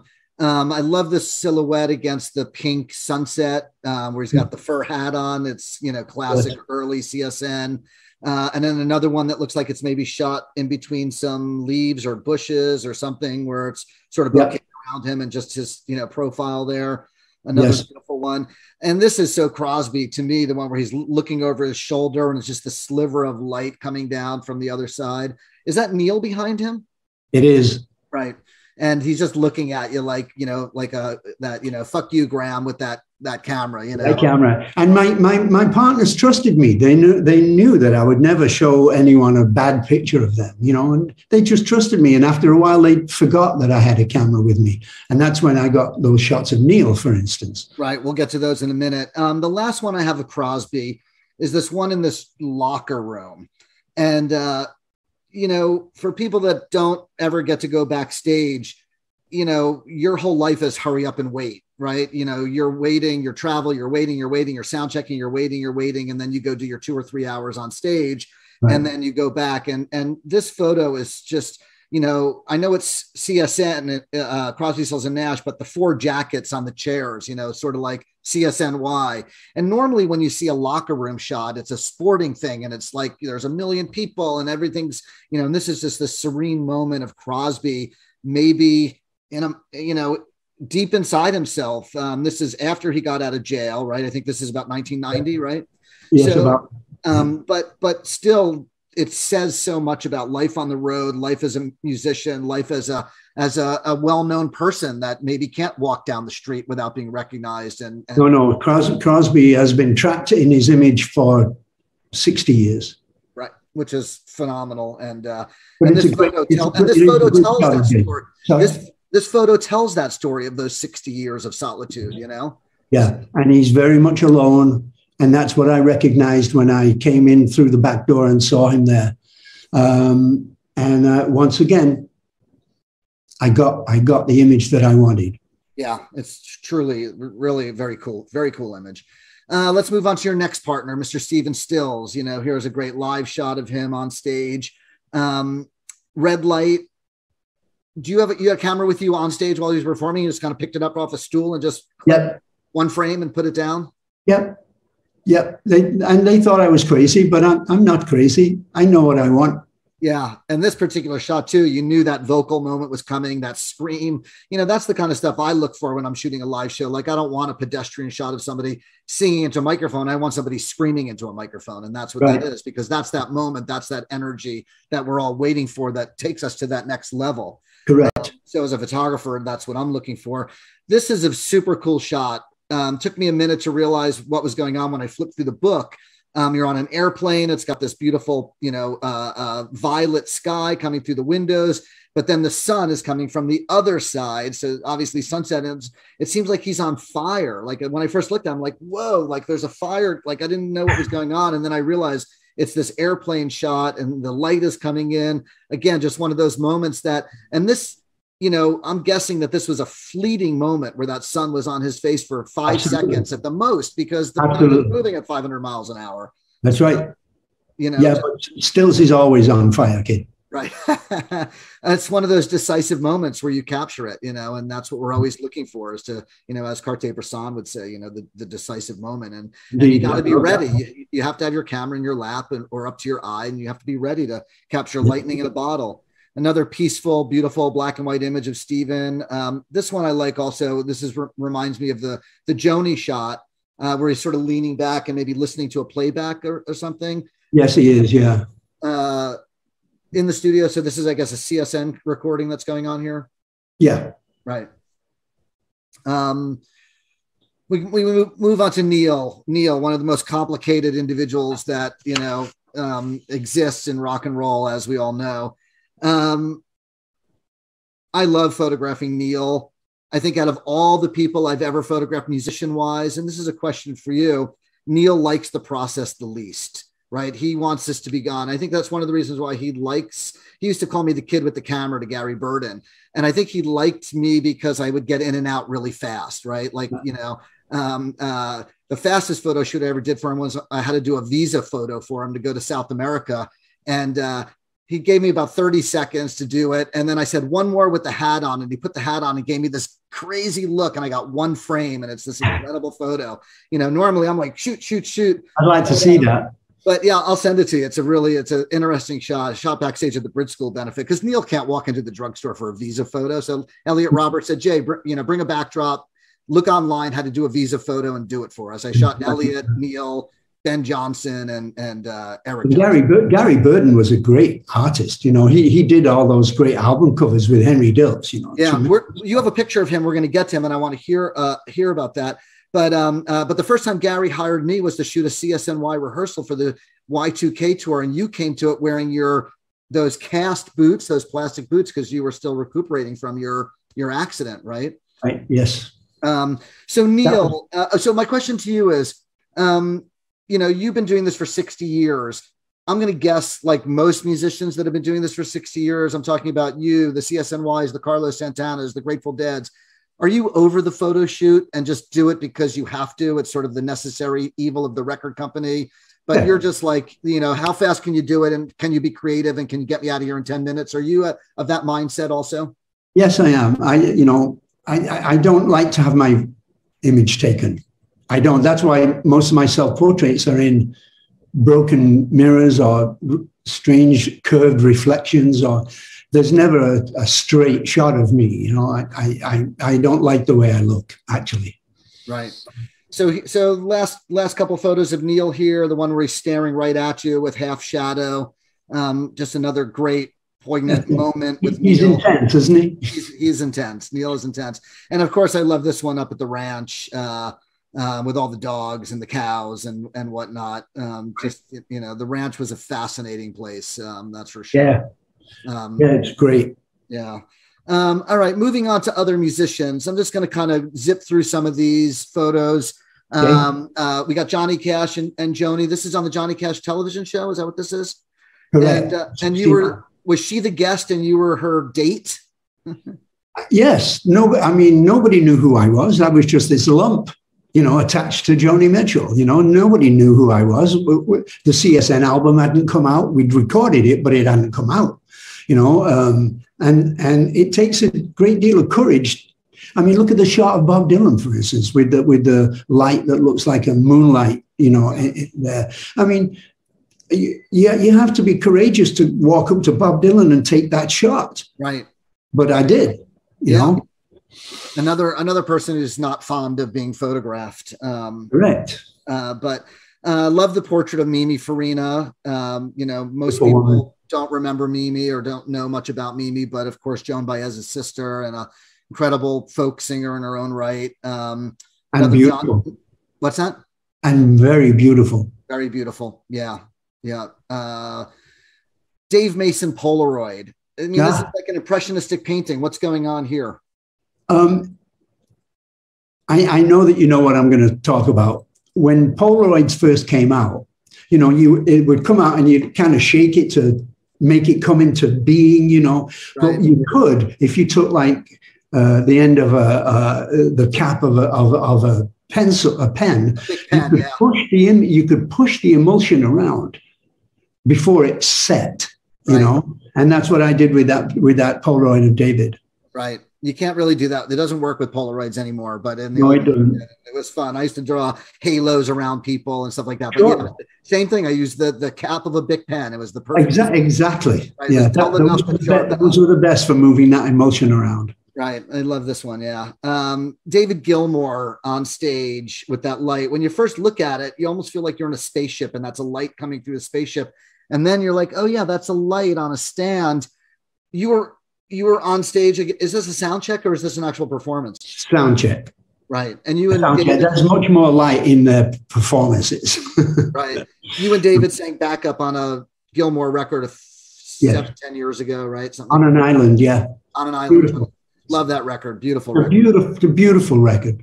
Who's behind David there? Keyboard player? Is that somebody behind David? Yeah. Or playing the organ? Playing the organ, yeah. That's the organ player for Pink Floyd.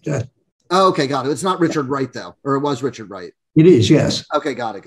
Okay, got it. This photo to me is interesting because it's George Harrison, Bob Dylan, and Leon Russell, concert for Bangladesh, I'm assuming, right? You're in the audience. You went out into the audience to take were you watching the show from the audience? Because you didn't perform it. You didn't perform there, right? No, not at all. I was a fan. I saw what was going to be. Stephen had played 2 nights before in Madison Square Gardens, and I think loaned a lot of his equipment to George for the Bangladesh concert. But I know I was a fan. I bought a ticket and I was sitting there. I took a couple of pictures and then I walked forward and took that shot that I love. Right. Yeah. Amazing. Just a, historic moment, of course. And of course, George, Leon. Wow. Amazing. Really? Have you watched the Beatles doc yet? Sure. Yeah. I'm only about halfway through, but wow. Yeah. the thing that really got to me was seeing John and Paul standing a foot apart, looking at each other intently and mumbling words. And Paul is banging on his bass and to see the 2 greatest writers of pop music in history doing their thing. Right. I loved it. I bet. Well, that's great. Yeah. I can't wait to finish it. I skipped ahead on YouTube and watched the rooftop concert, but I'm making my way through. So Jackson Browne, an old dear friend of yours for forever and ever. Just a moment in a car, right? Yes. It's a candid moment of Jackson. He was just cruising. This next shot is of Cass Elliot, and this is such a beautiful photograph of Cass. I mean, she just is radiating so much joy and energy. And a lot of people looked at Cass Elliot as this heavy set woman, and all of our preconceived notions of beauty can't be, and I look at this photo, I'm like, this woman is just stunning, and this photograph and everything about it, and also knowing a little bit of the backstory about Cass sort of being the connector in Laurel Canyon, and the kind of the den mother. Can you talk to me, just tell us a little bit about Mama Cass Elliot and your relationship to her, what she means to you, and what she meant to the Laurel Canyon community in 1968, 9, 70, that range? Cass Elliot is the reason that we're talking right now. When she knew that that Stephen and David were trying to do an Everly Brothers duo kind of thing, the Birds had thrown David out and the Springfield had broken up, and so Stephen and David were trying to, and I think myself, and I've always thought this, that Cass knew what we would sound like if we sang together. She knew I was unhappy with the Hollies, and she knew.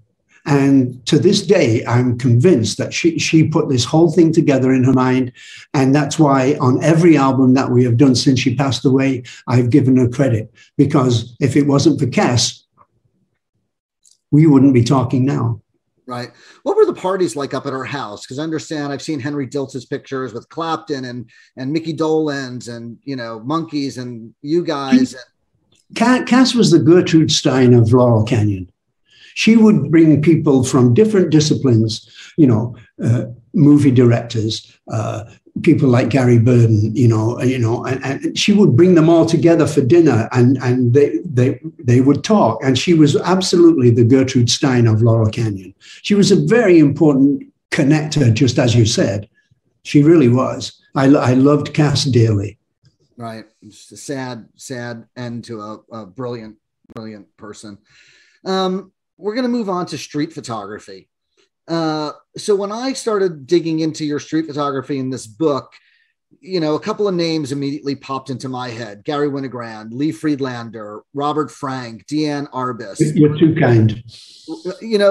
And so my question to you is, were you aware of those photographers? Like, this first picture is the one where the guy is sleeping on the steps, or it says "keep off the steps," right? And there's these women in their mod mini skirts, and they're shopping in some little groovy Greenwich Village boutique or wherever this is. Were you aware of Winogrand's work when you were shooting stuff like this? Because this has got to be 1970s, right? I was not aware of Gary's work then. And I wasn't aware of Lee Friedlander's work either. Deanne Arbus, now that's a whole other story. That was the very first image that I bought of a photographic image. It was a boy in Central Park with a hand grenade. To start Nash Editions and get onto this digital train that was coming at us like a rocket, I decided to sell all my paper images. The night before an auction is when the buyers and the big clients get to see the stuff before the actual auction. And this kid comes up to me and he goes, "Do you know who I am?" And I kind of took a step back and I said, "Well, I have a pretty good memory, but I don't think we've met." He said, Oh, yes, we have. So now it's getting weird. And being me, I said, "Hey, what do you want? What do you want?" And he said, "I'm the boy in Central Park with the hand grenade." And I looked at him and there he was. He was 6'2", but there he was. And I said, "Okay, you've got to tell me what happened with that moment. Tell me what happened." He said, "Well, every Sunday I used to take my little toy soldiers, my little lead toy soldiers, and I would line them up and they would do battles and I would have a great time." He says, "On the one particular Sunday, I must have pissed my mother off. She wouldn't let me take any of my soldiers. She said, 'You can take one thing.' What was it going to be?" He said, "Well, I'll take this plastic hand grenade." He was very angry with his mother. He said, "I was underneath this tree thinking of how sad I was that I couldn't bring all my soldiers. And then this little lady came up to me all dressed in black with a big camera. And she said, son, can I take your picture? And he said, yeah, you can. And she took the picture. And that's the boy in Central Park with the hand grenade. And if, for those of you folks that don't know that photo, just go online and look up Deanne Arbus, boy with a toy hand grenade, and you'll see exactly what it is. So you own that print and you sold it at auction when you were starting Nash Editions. Yes, right. I did. I just saw that photo, a print of it in a gallery here in San Francisco called the Pier 24 Photo Gallery Museum. About 2-3 weeks ago, I went with my daughter. And next time you come to San Francisco, we got to go to Pier 24. You'll love it. I'd like to. Private, nonprofit photo museum. Anybody can go. You just have to make a reservation. It's free, and they have an incredible collection. So next time you're here, we'll do that. So, all right, street photography. So this is another one for me. You know, the Van Cleef woman looking in the window. Again, it brings back all of those great street photographers. But the other thing that when I look at this photo, the thing that it says to me is breakfast at Tiffany's. You know, I don't know why, but there's something about it that says breakfast at Tiffany's. I know it's not Tiffany's, but it's not. It's Van Cleef and Arpels, yes. Yeah. So, but you know, the woman that's looking at all the jewels is completely ignoring the street, you know, sleeper on the ground, you know, underneath the window. It's an amazing shot. I've been very lucky, you know, considering that I haven't had the discipline to have my camera with me all the time. But I have managed to take some shots like that. The young girl with the Uzi machine gun sitting next to her. We're gonna get to that. I want you to talk about that in a minute. But here's the one of the American War Veterans Relief Association, which again, looks like it could be right out of a Robert Frank, The Americans, or maybe even a Deanne Arbus. But look at all the things that are going on. There's the stuffed animal in the background, obviously his weight and the way he's dressed, the American flag next to the Japanese flag with all the other flags. There's so many stories going on in this bizarre photograph that, you know, I'm sure you walked by, you saw it, you took a frame and you just kept on walking. And that's again, right. It's like one of those incredible moments. But I knew I had the shot. Yeah.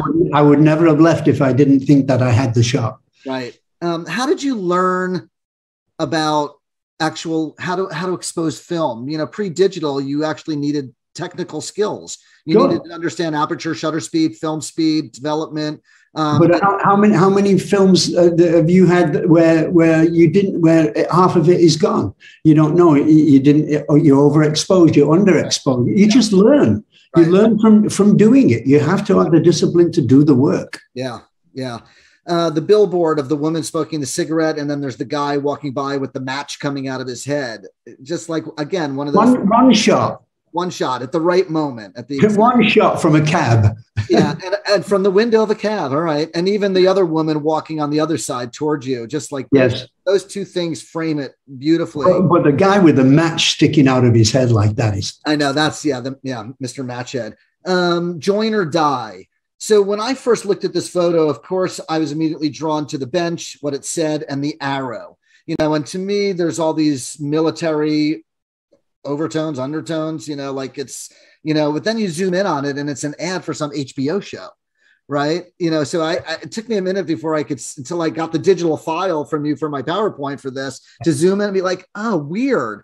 You know, like I thought it was like an ad to join the Marines or something like that, you know, but it's join or die. Join or die. Again, just one of those quick moments where it's just everything. From Los Angeles, that shot. Yeah. And, you know, if somebody was in the shot, it wouldn't work. It works exactly how it is. Yes. And I like some of your quirky stuff. Here's the mannequin with the legs and the arms hanging out of the box. You know, again, it's just like weird stuff like this that, you know, and I think also part of it is it's black and white.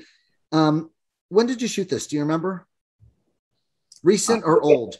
I think it's about 92, something like that. So still on film. Yeah.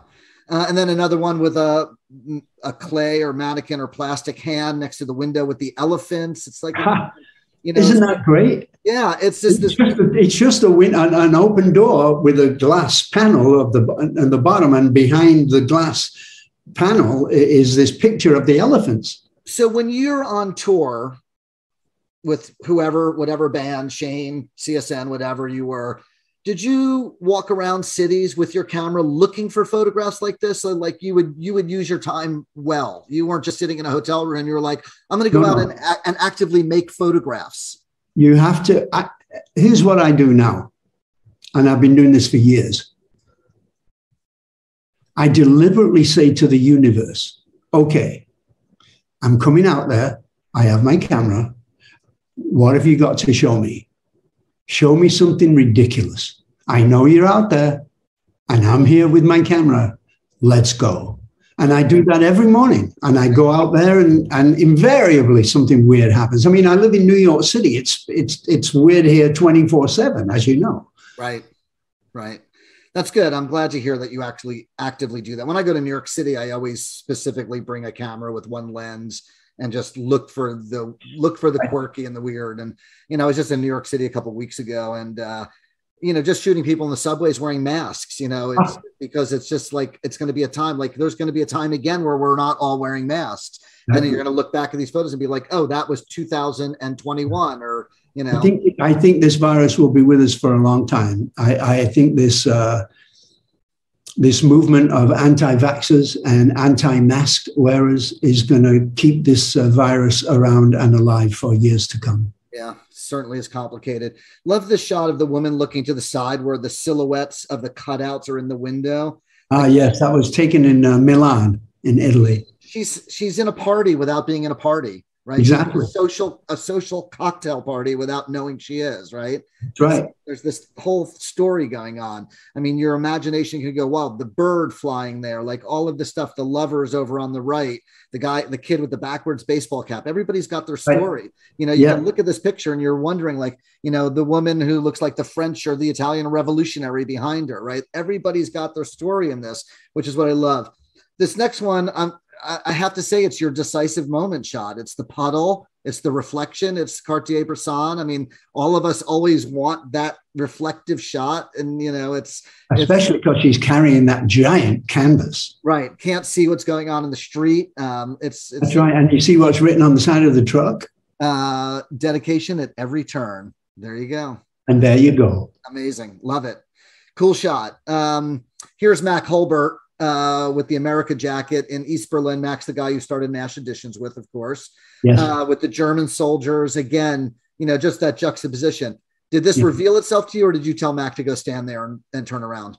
No, Mac was just walking in front of me. Mac has been one of my best friends for so many years. He's a brilliant, brilliant man. And he walked in, and I saw the two soldiers on either side. Right. I saw the America jacket. Right. I got my camera. And this is East Berlin. Is that what this is? East Berlin, yes. Before the wall came down or after the wall was down? After the wall. Right. Okay. Yeah. Just great, interesting photograph. Again, just that juxtaposition of those soldiers and Mr. America. All right. Here's Girl with the Uzi, which is your boy with the hand grenade. We were talking earlier, and you were told that is a real Uzi. Yes. That is a real girl who's 3 or 4 years old. Where was this? And there's a rehearsal place in Hollywood, and right outside is a hamburger stand, and that's where all the musicians go and have a hamburger when they finish rehearsing or in the middle of rehearsing. So it's in North Hollywood. Did this picture make you sad? No, it doesn't. It doesn't make me sad. It makes me realize that there's a lot of weird stuff going on in the world. Right. And I want to capture it. Right. Right. And this is a one and done shot. Yes, just one shot. One frame and you're on your way. Right. Yeah. It's your boy with the toy hand grenade, but it's your girl with the real Uzi. Yeah, really. The nun in the museum looking at this abstract art. What year is this? Probably around 74, maybe. Okay. In New York City? Yeah, that's a Museum of Modern Art, yes. Okay. And what is she taking notes about? That's the question of the photograph. What is she writing down in that notebook, looking at this incredibly strange sculpting? Uh-huh. Yeah, fascinating. And I love the art that's on the wall in the back, because it's also surreal and yes, abstract, yes. Yeah, and then here's this nun taking notes. Here I am in front of the abstract alien sculpture. Yes. Famous person, Twiggy, famous model. Who are the guys in the mirror behind? One of them is Justin Villeneuve, who's Twiggy's boyfriend. Okay. And the other guy is Larry Curzon, who was my dear friend, who was an agent for MCA. Okay, got it. And is this in somebody's apartment in New York City? Was it a party? Was it just you guys? Actually, in David Geffen's apartment in 200 Central Park West, something like that. Is Twiggy still at this point? Because she was, you know, height of her fame was what, 66, 67 in that range. This is early 70s. Was she still relevant as a model at that point, or was she? No, I don't believe so. She was a personality at that point. Right, right, and turning into a civilian and whatnot. Right. Here's the shot of your friend at the Vietnam Memorial. Right, that's the Vietnam Memorial. And Bill Long, yes. And you know, a lot of people would look at this photograph and just think of it as a snapshot, right? There's a lot of deeper stuff going on here because we all know what you believe in politically, you know, through your music and your art and your songs.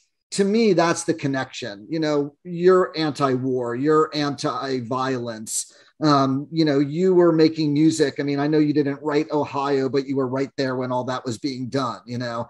And, you know, this memorial is to a lot of people that died in a very unjust, unnecessary war. We don't have to get into Vietnam, but, you know, this person is a friend of yours. He's trying to find his friends. There's this reflection of him. There's a lot of stuff going on that takes it beyond a snapshot. And all the people coming towards him on the left there. Yeah. And they're all kind of doubled and tripled because of the, of it. Do you feel like you took this photograph just to remember that moment, or did you see some of that? I took that photo for Bill. Okay. I wanted to take a picture of the moment that he found his friend's name on the wall. Right. It's so tender. He's touching the wall. I mean, that is a brilliant piece of sculpture by Maya Lin. It's an unbelievable piece of sculpting. The Vietnam Wall is incredibly powerful. Yeah, I've only been there once, but yeah. All right, this picture is a mind fuck to me. It's the reflection of the building in the building with are the balconies mirrors, or are they glass, or? No, it's just a building that, you know, is faced with glass windows, reflecting another building that's across the street. It's on Sunset Boulevard around Doheny. Right, just a cool weird picture because I'm a weird guy that likes weird pictures, so it resonated with me. The stairway looking up and great shapes, you know, talking about going into infinity. You know, again, you stare at a photo like this for a while, you start seeing piano keys along the railing, you start seeing the shape of a piano, you start thinking teach your children, you start thinking, you know, going up into the vortex of, you know, outer, like, you know, it's not just a stairwell, right? No. Like all of this. It's at the Getty Museum in Los Angeles. This is the Getty going up. Okay. I hadn't switched the photos. I'm going to leave it up here for a second to let people look at it because I had it on my second screen and not on the actual show that we're showing people.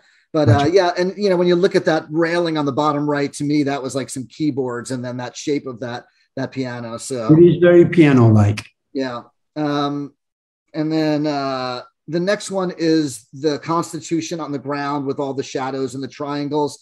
Again, this is like one of those moments, like you could probably try and get this picture every day for a year and never get it because it has to be at the right moment with the sun. Like there's probably 3 or 8 or 10 or 20 days a year where the sun does this, you know, and you I don't know. I was there in the city where you live. So I don't know if it's something you went back to over and over again to get it, or you just walked. No, it's, I never do that. No, if I didn't get it, I don't want it. Right. But if I did get it, I do want it. And I got it. How big is this area where this is written? Is this like, you know? Oh, maybe, you know, 40 yards. Okay. So it's pretty, got it. It's big. Okay. Yeah. And where are the shadows coming from? What is creating the shadows? They're coming from things that have been built to give people shade. Oh, interesting. Okay. Got it. Very cool. And then here is this the Getty also, the building with the pillar? And I was saying it also looked like a piano. Yes. That's the Getty too. again, you know, I don't know if you're seeing this when you're looking at these things, you are a piano player, but to me, I'm seeing music, you know, I'm looking at, you know, it's abstract. It's cool. I love the curves. But again, I don't know, for some reason I'm seeing piano keys.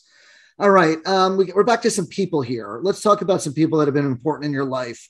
Henry Diltz, legendary photographer, dear friend to all of us and many of us, co-founder of the Marston Hotel Gallery. By the way, the Marston Hotel Gallery Facebook page is streaming this live today. I sent it over to them. You met. It's a great gallery, by the way. What's that? It's a great gallery. Yes. Lovely, lovely, wonderful people. They've all become dear friends of mine. There's one in New York, there's one in Los Angeles, and then there's one inside Mick Fleetwood's General Store in Maui. So visit the Marston Hotel Gallery, check out Graham's work, check out my work, check out Henry Diltz's work, and lots of other incredible. Henry, what a great photographer Henry is. Yeah. So did you meet Henry in your Hollies days, or did you did? So you go. I did. Yeah. 1966. Okay. Something like that. We were in town. I was friends with John Sebastian. We went to see the Spoonful at Ciro's. Where was that? New York City. Yes, in New York City, but I can't remember the exact place. But then we went to Zal's house, and that's where I said to Henry, you know. We're the Hollies, and we need pictures. We don't have any. So we went around and shooting. That's what he took a great shot of me having lunch with Cass, actually. Nice. The great shot of Henry's. But he shot the very first Crosby, Stills and Nash cover, of course. Tell us that story, because it's a great story, and I can never get tired of hearing it. We realized when we were coming to the end of the album that we needed an album cover. Of course we did. So we told Bill Halverson, who was our engineer, to just do something technical. We're going to leave for a half hour. We saw this beautiful old funky house just opposite the Santa Monica car wash. And we sat on, it felt like our music. It felt like an old pair of Levi's, it felt old. So we sat on this couch, and Henry took the picture. So the next day he comes to the studio and he shows us the proof sheets. In that very night, we had decided that we would call ourselves Crosby, Stills and Nash, because that's the way it runs off the tongue the easiest. Right.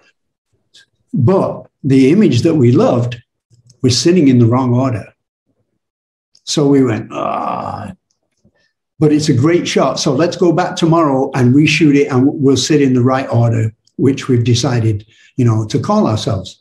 We went the next day to the place. No house. They had knocked it down.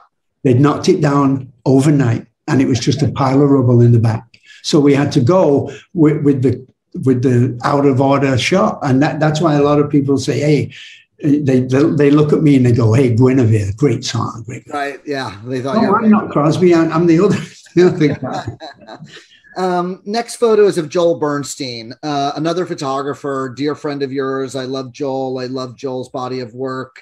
Joel took the very famous photo of Neil Young for the cover of After the Gold Rush, which you're in the uncropped version over to the side, right? The album cover that Neil cropped you out. You had a long relationship with Joel. This is a question really about Joel and Henry both. Did you ask these guys to help mentor you in terms of learning about photography in any kind of way? Not from Henry, but certainly from Joel. I lived in San Francisco, as you know, on Buena Vista West. I had built I tore the entire 4 stories out and rebuilt it all. I had a dark room in the basement, and Joel and he would teach me how to print photographs, and it was almost full circle, because that's what my dad did originally, that gave me the magic of photography. Right. So Joel is my best friend, and has been since the day I met him, which was February the 1st, 1969, when Joni was playing in Carnegie Hall. Amazing. And he was shooting that show, right? Yes, he was. And he was wasn't he like 17 years old? 16. 16, right. Yeah. Amazing. Love it. Yes. Yeah, I got to get Joel on photos with stories. Huh? You're gonna have to push him and tell him how great this is, and he's got to do it. So I will, but he doesn't like to talk much. He wants his images to speak for themselves. Yeah, but the funny thing is like get him in front of you, and he'll tell you stories for hours, right? For hours, right? Hours. Exactly. I've seen it. Dennis Hopper, love the shot. Did you and Dennis have any connection to photography? Because of course Dennis was an amazing photographer.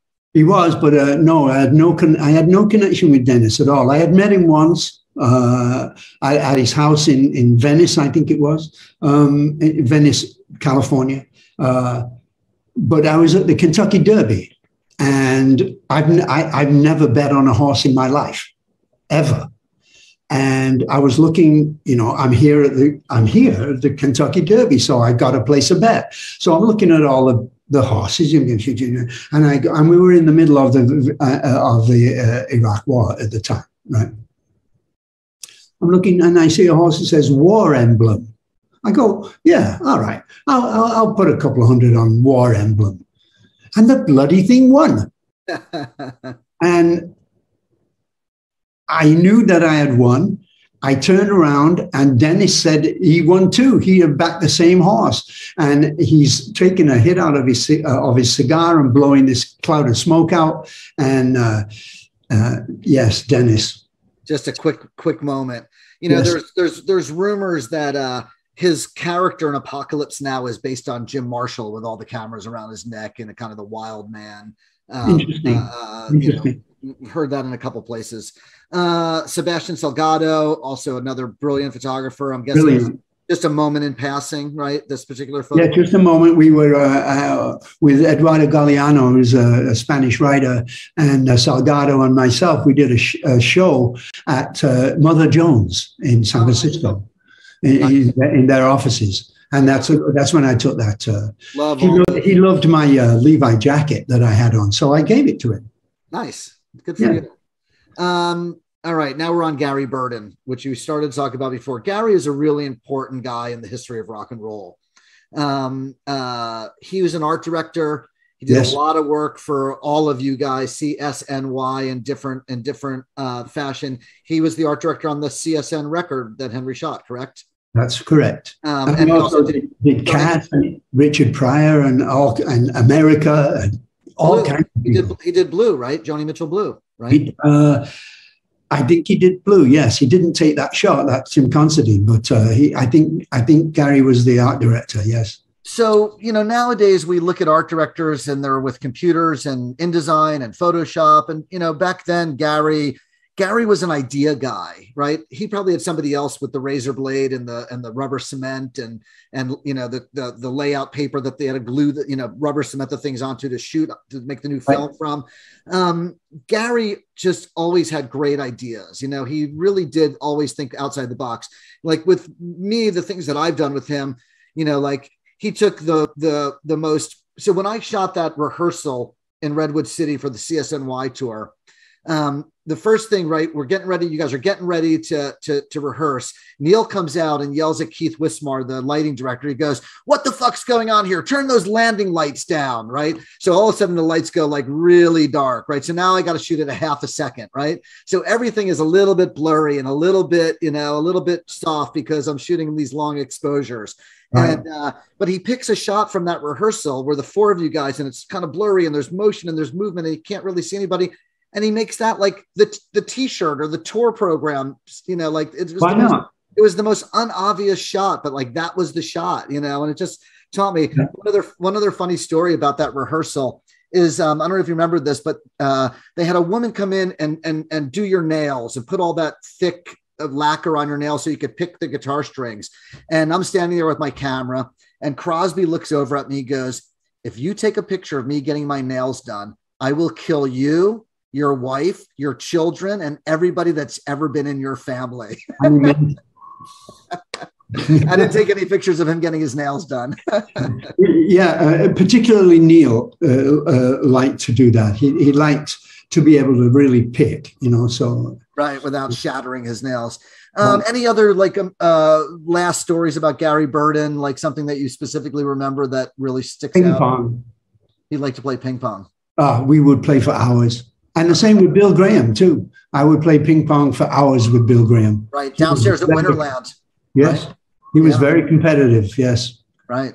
But Gary was a great ping pong player. And when we first met Gary, you know, he never told us how old he was, you know, but he always looked like your dad, you know. He looked older than the rest of us. And, you know, I think he had spent, a year in prison at some point. But Gary Burden was a brilliant artist. Yes. Yeah. You know, I have to say that visually, I always felt that Gary Burden was the coolest looking guy I'd ever seen. You know, his clothes were fantastic. Yeah, and his hair and everything about it. But yeah, you know, sometimes you gotta go to prison to do great things. You know, it's all good. All right, moving on. Here we got Bill Graham, total mensch. You guys obviously had a long relationship. Didn't Bill do the CSNY tour, promote that nationally in '74? I guess that was right. Yes, he did. And you lived here in the early '70s, so you interacted with Bill a lot.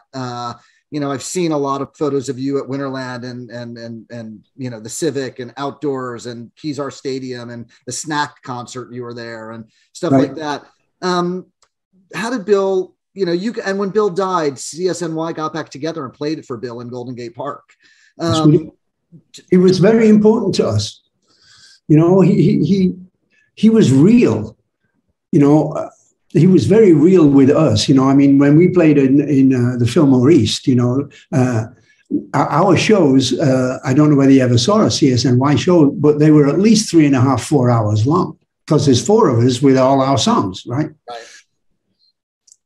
We had done about 3.5 hours. We had done, I think, 3 encores, and we were done. We were in the dressing room in the Fillmore East, and all of a sudden, and Bill was saying, "Come on, you got to come out and do another song. Come on, do it." And we go, "No, we're done. We've done 3.5 hours. We're done, Bill." And all of a sudden, $100 bills kept being slipped underneath the door. And when he got to $800, Neil snatched him up and we did another song. And I never saw my share of that $800. Neil still owes you the money. Elliot probably kept it, right? What do you think? Bill Graham versus Elliot Roberts. How was that like during those? Oh, times? I'm sure they had tremendous conversations between themselves. You know, right. New York boys. You know. Yeah, I mean, I know Bill, you know, lived basically in San Francisco, right. But yeah, and both of them gone. Yeah, too soon for sure. Yes. All right, we're moving into the self-portrait section, almost done here. There's a photo series done by this guy, Nicholas Nixon of the Browns. Oh, the 4 women? The 4 sisters, starting in 1975 all the way up till today. Right. They're like late teens when it starts. Your self-portraits remind me a lot about that. It shows this evolution of you as a young man, different hairstyles, different facial hair, getting older, you know, all the things that happen to us as we get older, you know. Yeah. And I'm super fascinated by your whole series of this, and that you've been doing it for your whole life, and that it always was important for you to do it, you know, like. For a long time, I felt like it was, for me, it was egotistical to do self-portraits. But now looking back, I wish that I had done more. I have some from the early '80s, right. Here and there. I have one where I was tripping on acid after a Dead show where the mirror is in focus, but I'm not really. Recently found the slide and scanned it. I remember being at 3 o'clock in the morning, tripping my brains out. But there's so much that these self-portraits say as a group and as a story. And so I'm just going to kind of go through them. You know, the first one is you in the mirror in a hotel room that the mirror extends out with the pencil in your mouth. That's the Plaza Hotel. Okay. This next one I'm guessing is maybe down at your house with Joni in Laurel Canyon, with your hair sort of kind of in front of your face, your arm reaching out, holding the camera. That's in my house in San Francisco. Oh, in San Francisco. That's Buena Vista West. Okay. Yes. Got it. The Polaroid with the shaving cream. Is that what's going on there? Yeah, I was shaving. Then I realized I had to do an interview. I'd forgotten, and my alarm went off, and I was I'd been sculpting this piece, and I was shaving for the interview, trying to do both things at the same time, and I looked absolutely ridiculous. And so I just wanted to document how strange I looked. Did you used to carry a Polaroid camera like that around with you all the time, like back in the? I didn't carry it all the time, but you had one, and you had one, and you used it. Yeah, absolutely. Here's one late 80s, two images. One's the broken mirror, and then the long mirror next to it. I can tell it's late 80s because I photographed you at the earthquake benefit in '89, and you've got that same kind of late 80s hairdo.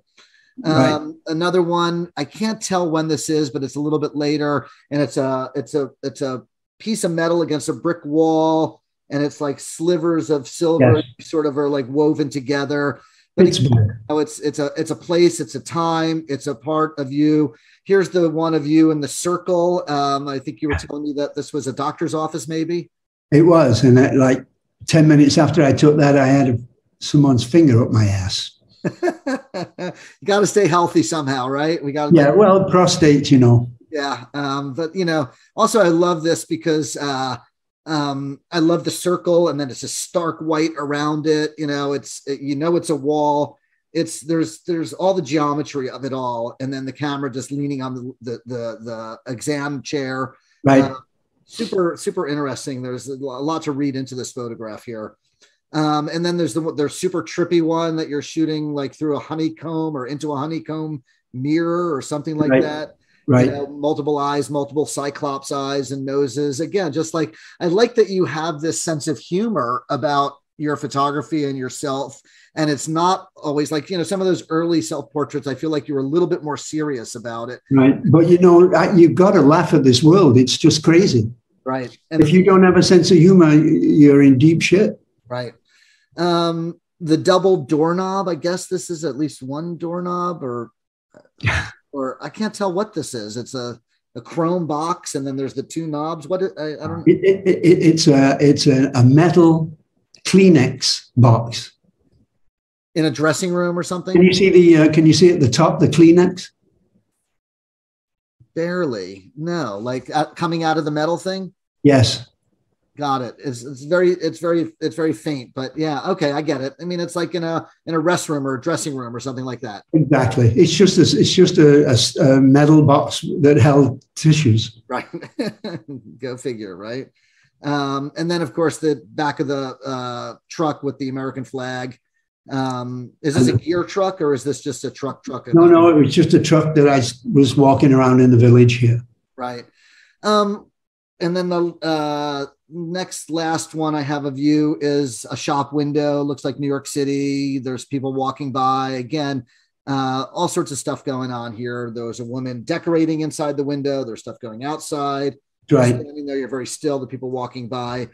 What do these portraits mean to you looking at them now over the course that I'm alive. That you're alive. Yeah, and that my father isn't. Right. Okay. All right.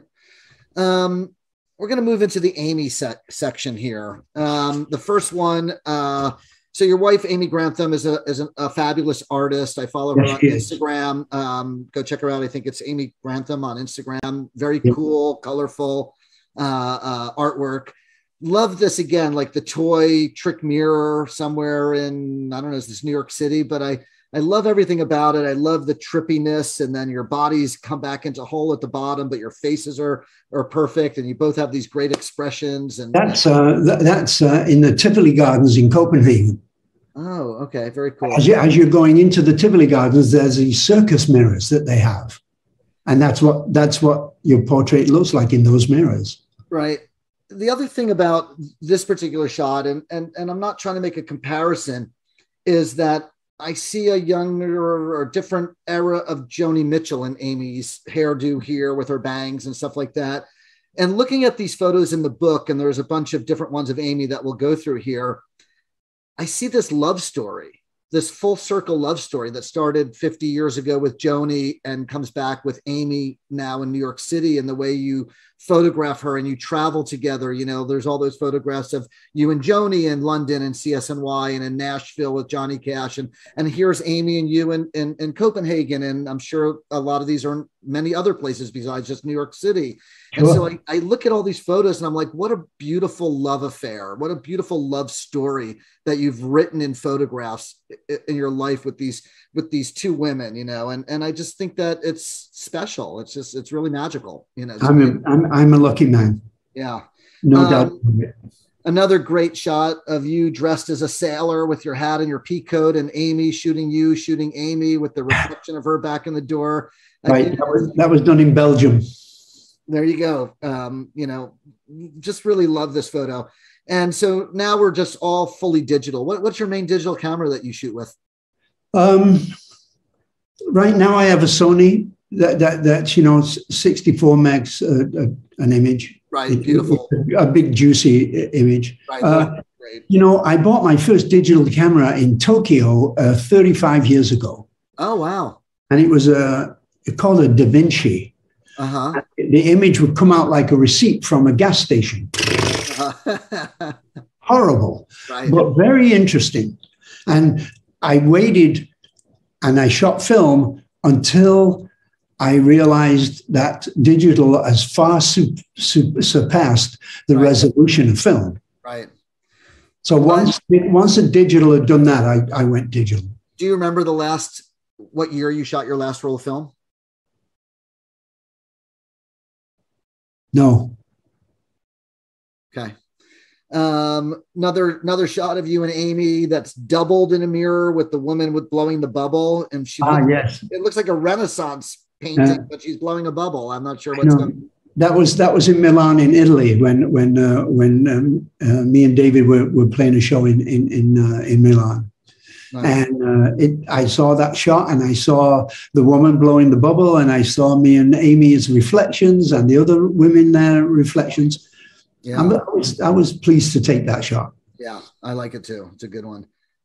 This one is the woman in the airport in Maui holding the mirror, and you can see that you're taking this with your cell phone, which again, you know, brings us to, you know, people always ask us, what's the best camera to use? And the best camera to use is the one that you have with you at that moment. Correct. And you saw that moment, you saw that photograph, and here it is in a book, right? Yeah. So it's not like it can't be, you know, art. It can't be definitive, right? Even if it was taken with your phone. People need to remember that. Yeah, they need to remember. It doesn't matter. And I don't care what I shoot with. I'm only interested in what I'm shooting. All right. So this last series of pictures are pretty much just of Amy in the bathtub in your apartment in New York City, painting, creating her art. Again, so reminiscent of your time with Joni in some ways, you know, that full circle thing. Amy doing a self-portrait of herself in a small mirror, maybe in a museum also. That's in the Guggenheim.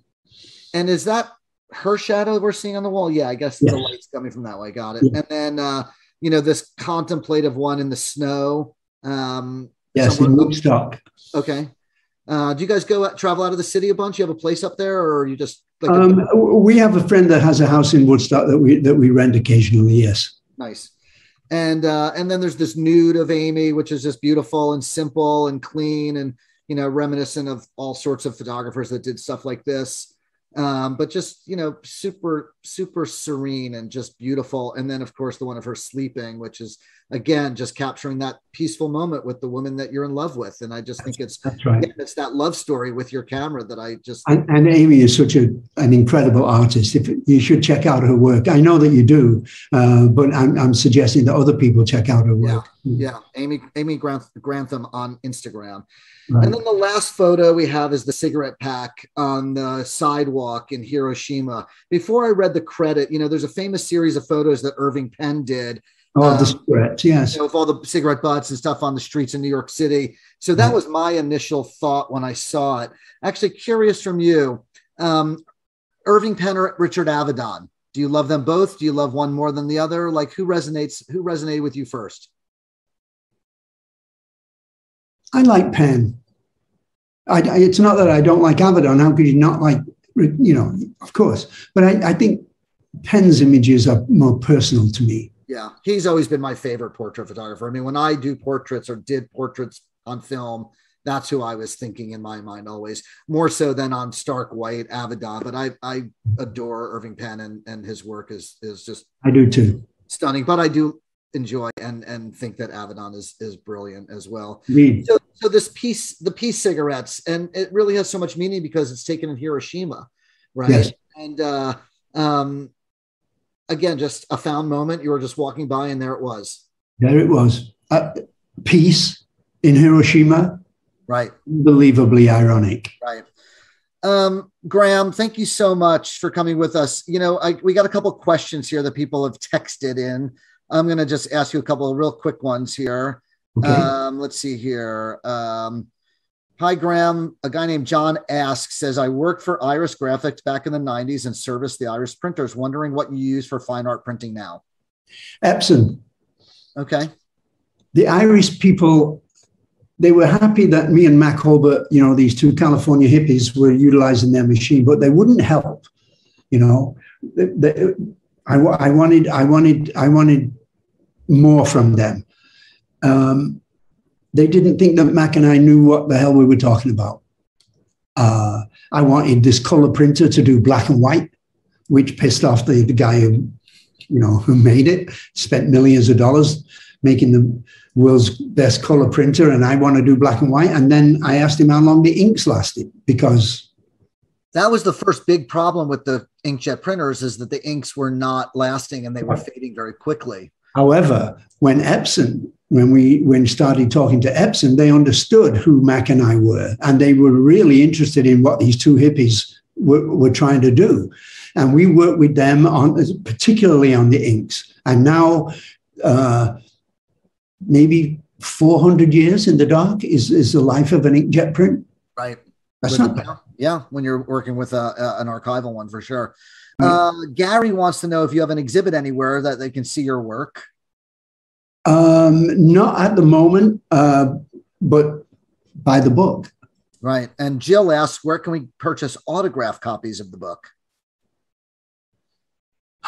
Wow, that's a good question. I don't know. When you do in-person events at bookstores, are you signing books for people? Sure. So she's got to check your Instagram or Facebook for events that might be coming up. And right. Or talk to Insight Editions, who will arrange it for her. Okay. All right. Somebody named Alex wants to know if you can recall the last time you saw Jerry Garcia. The last time I saw Garcia was when CSN played with the Grateful Dead in Buffalo, New York. Can't even remember the year. Sure. But that was the last time I saw him. Right. Graham, thank you so much for spending your evening with us here on Photos with Stories and talking about your book and your work and your inspiration. Obviously, everybody here knows you from your music. I hope people learn more about your photography. I know you've been a collector of photography for a long time. You have a great eye. You've had a great collection of other people's work.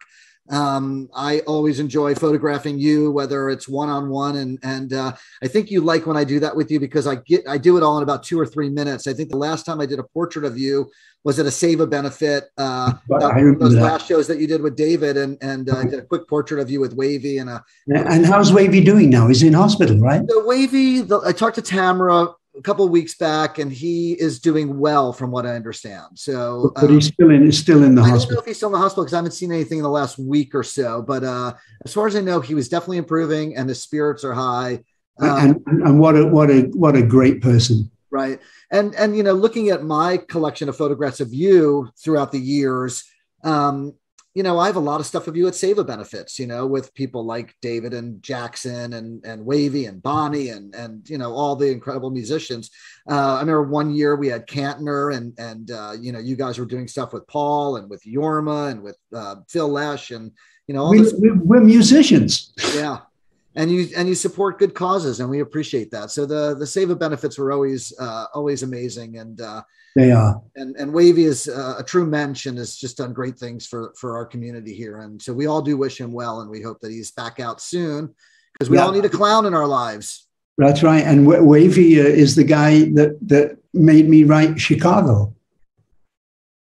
Like if face to face, he said, "This is happening. You need to." He called me. He said, "Look, this is what's going on. There's these 6 or 7 kids in Chicago going to be busted for interrupting the Democratic National Convention in Chicago in '68, and would CSNY come to Chicago to do a concert and raise some money for their defense funds?"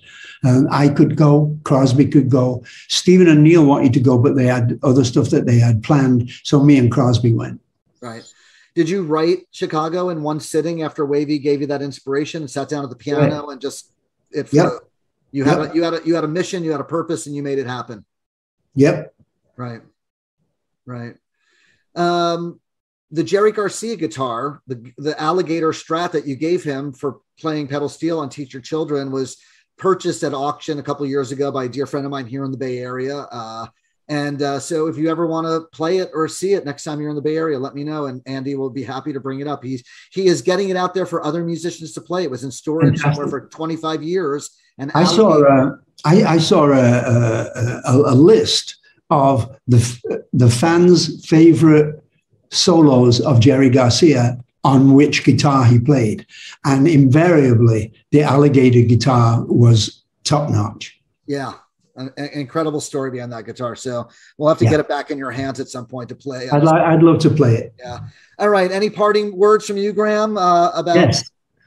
His parting words: take care of yourself. Don't listen to these anti-vaxxers. Do not listen to these people that say don't wear masks. Take care of yourself. We're 800,000 dead Americans. Believe it. Take care of yourself. Thank you, Graham. Love you. Appreciate you. Can't wait to see you in person. And of course, with Shane playing music, what a talented individual he is. Yes. Stay healthy, stay safe, and we'll see you soon. God bless you. All right. Thanks, Graham. Bye-bye.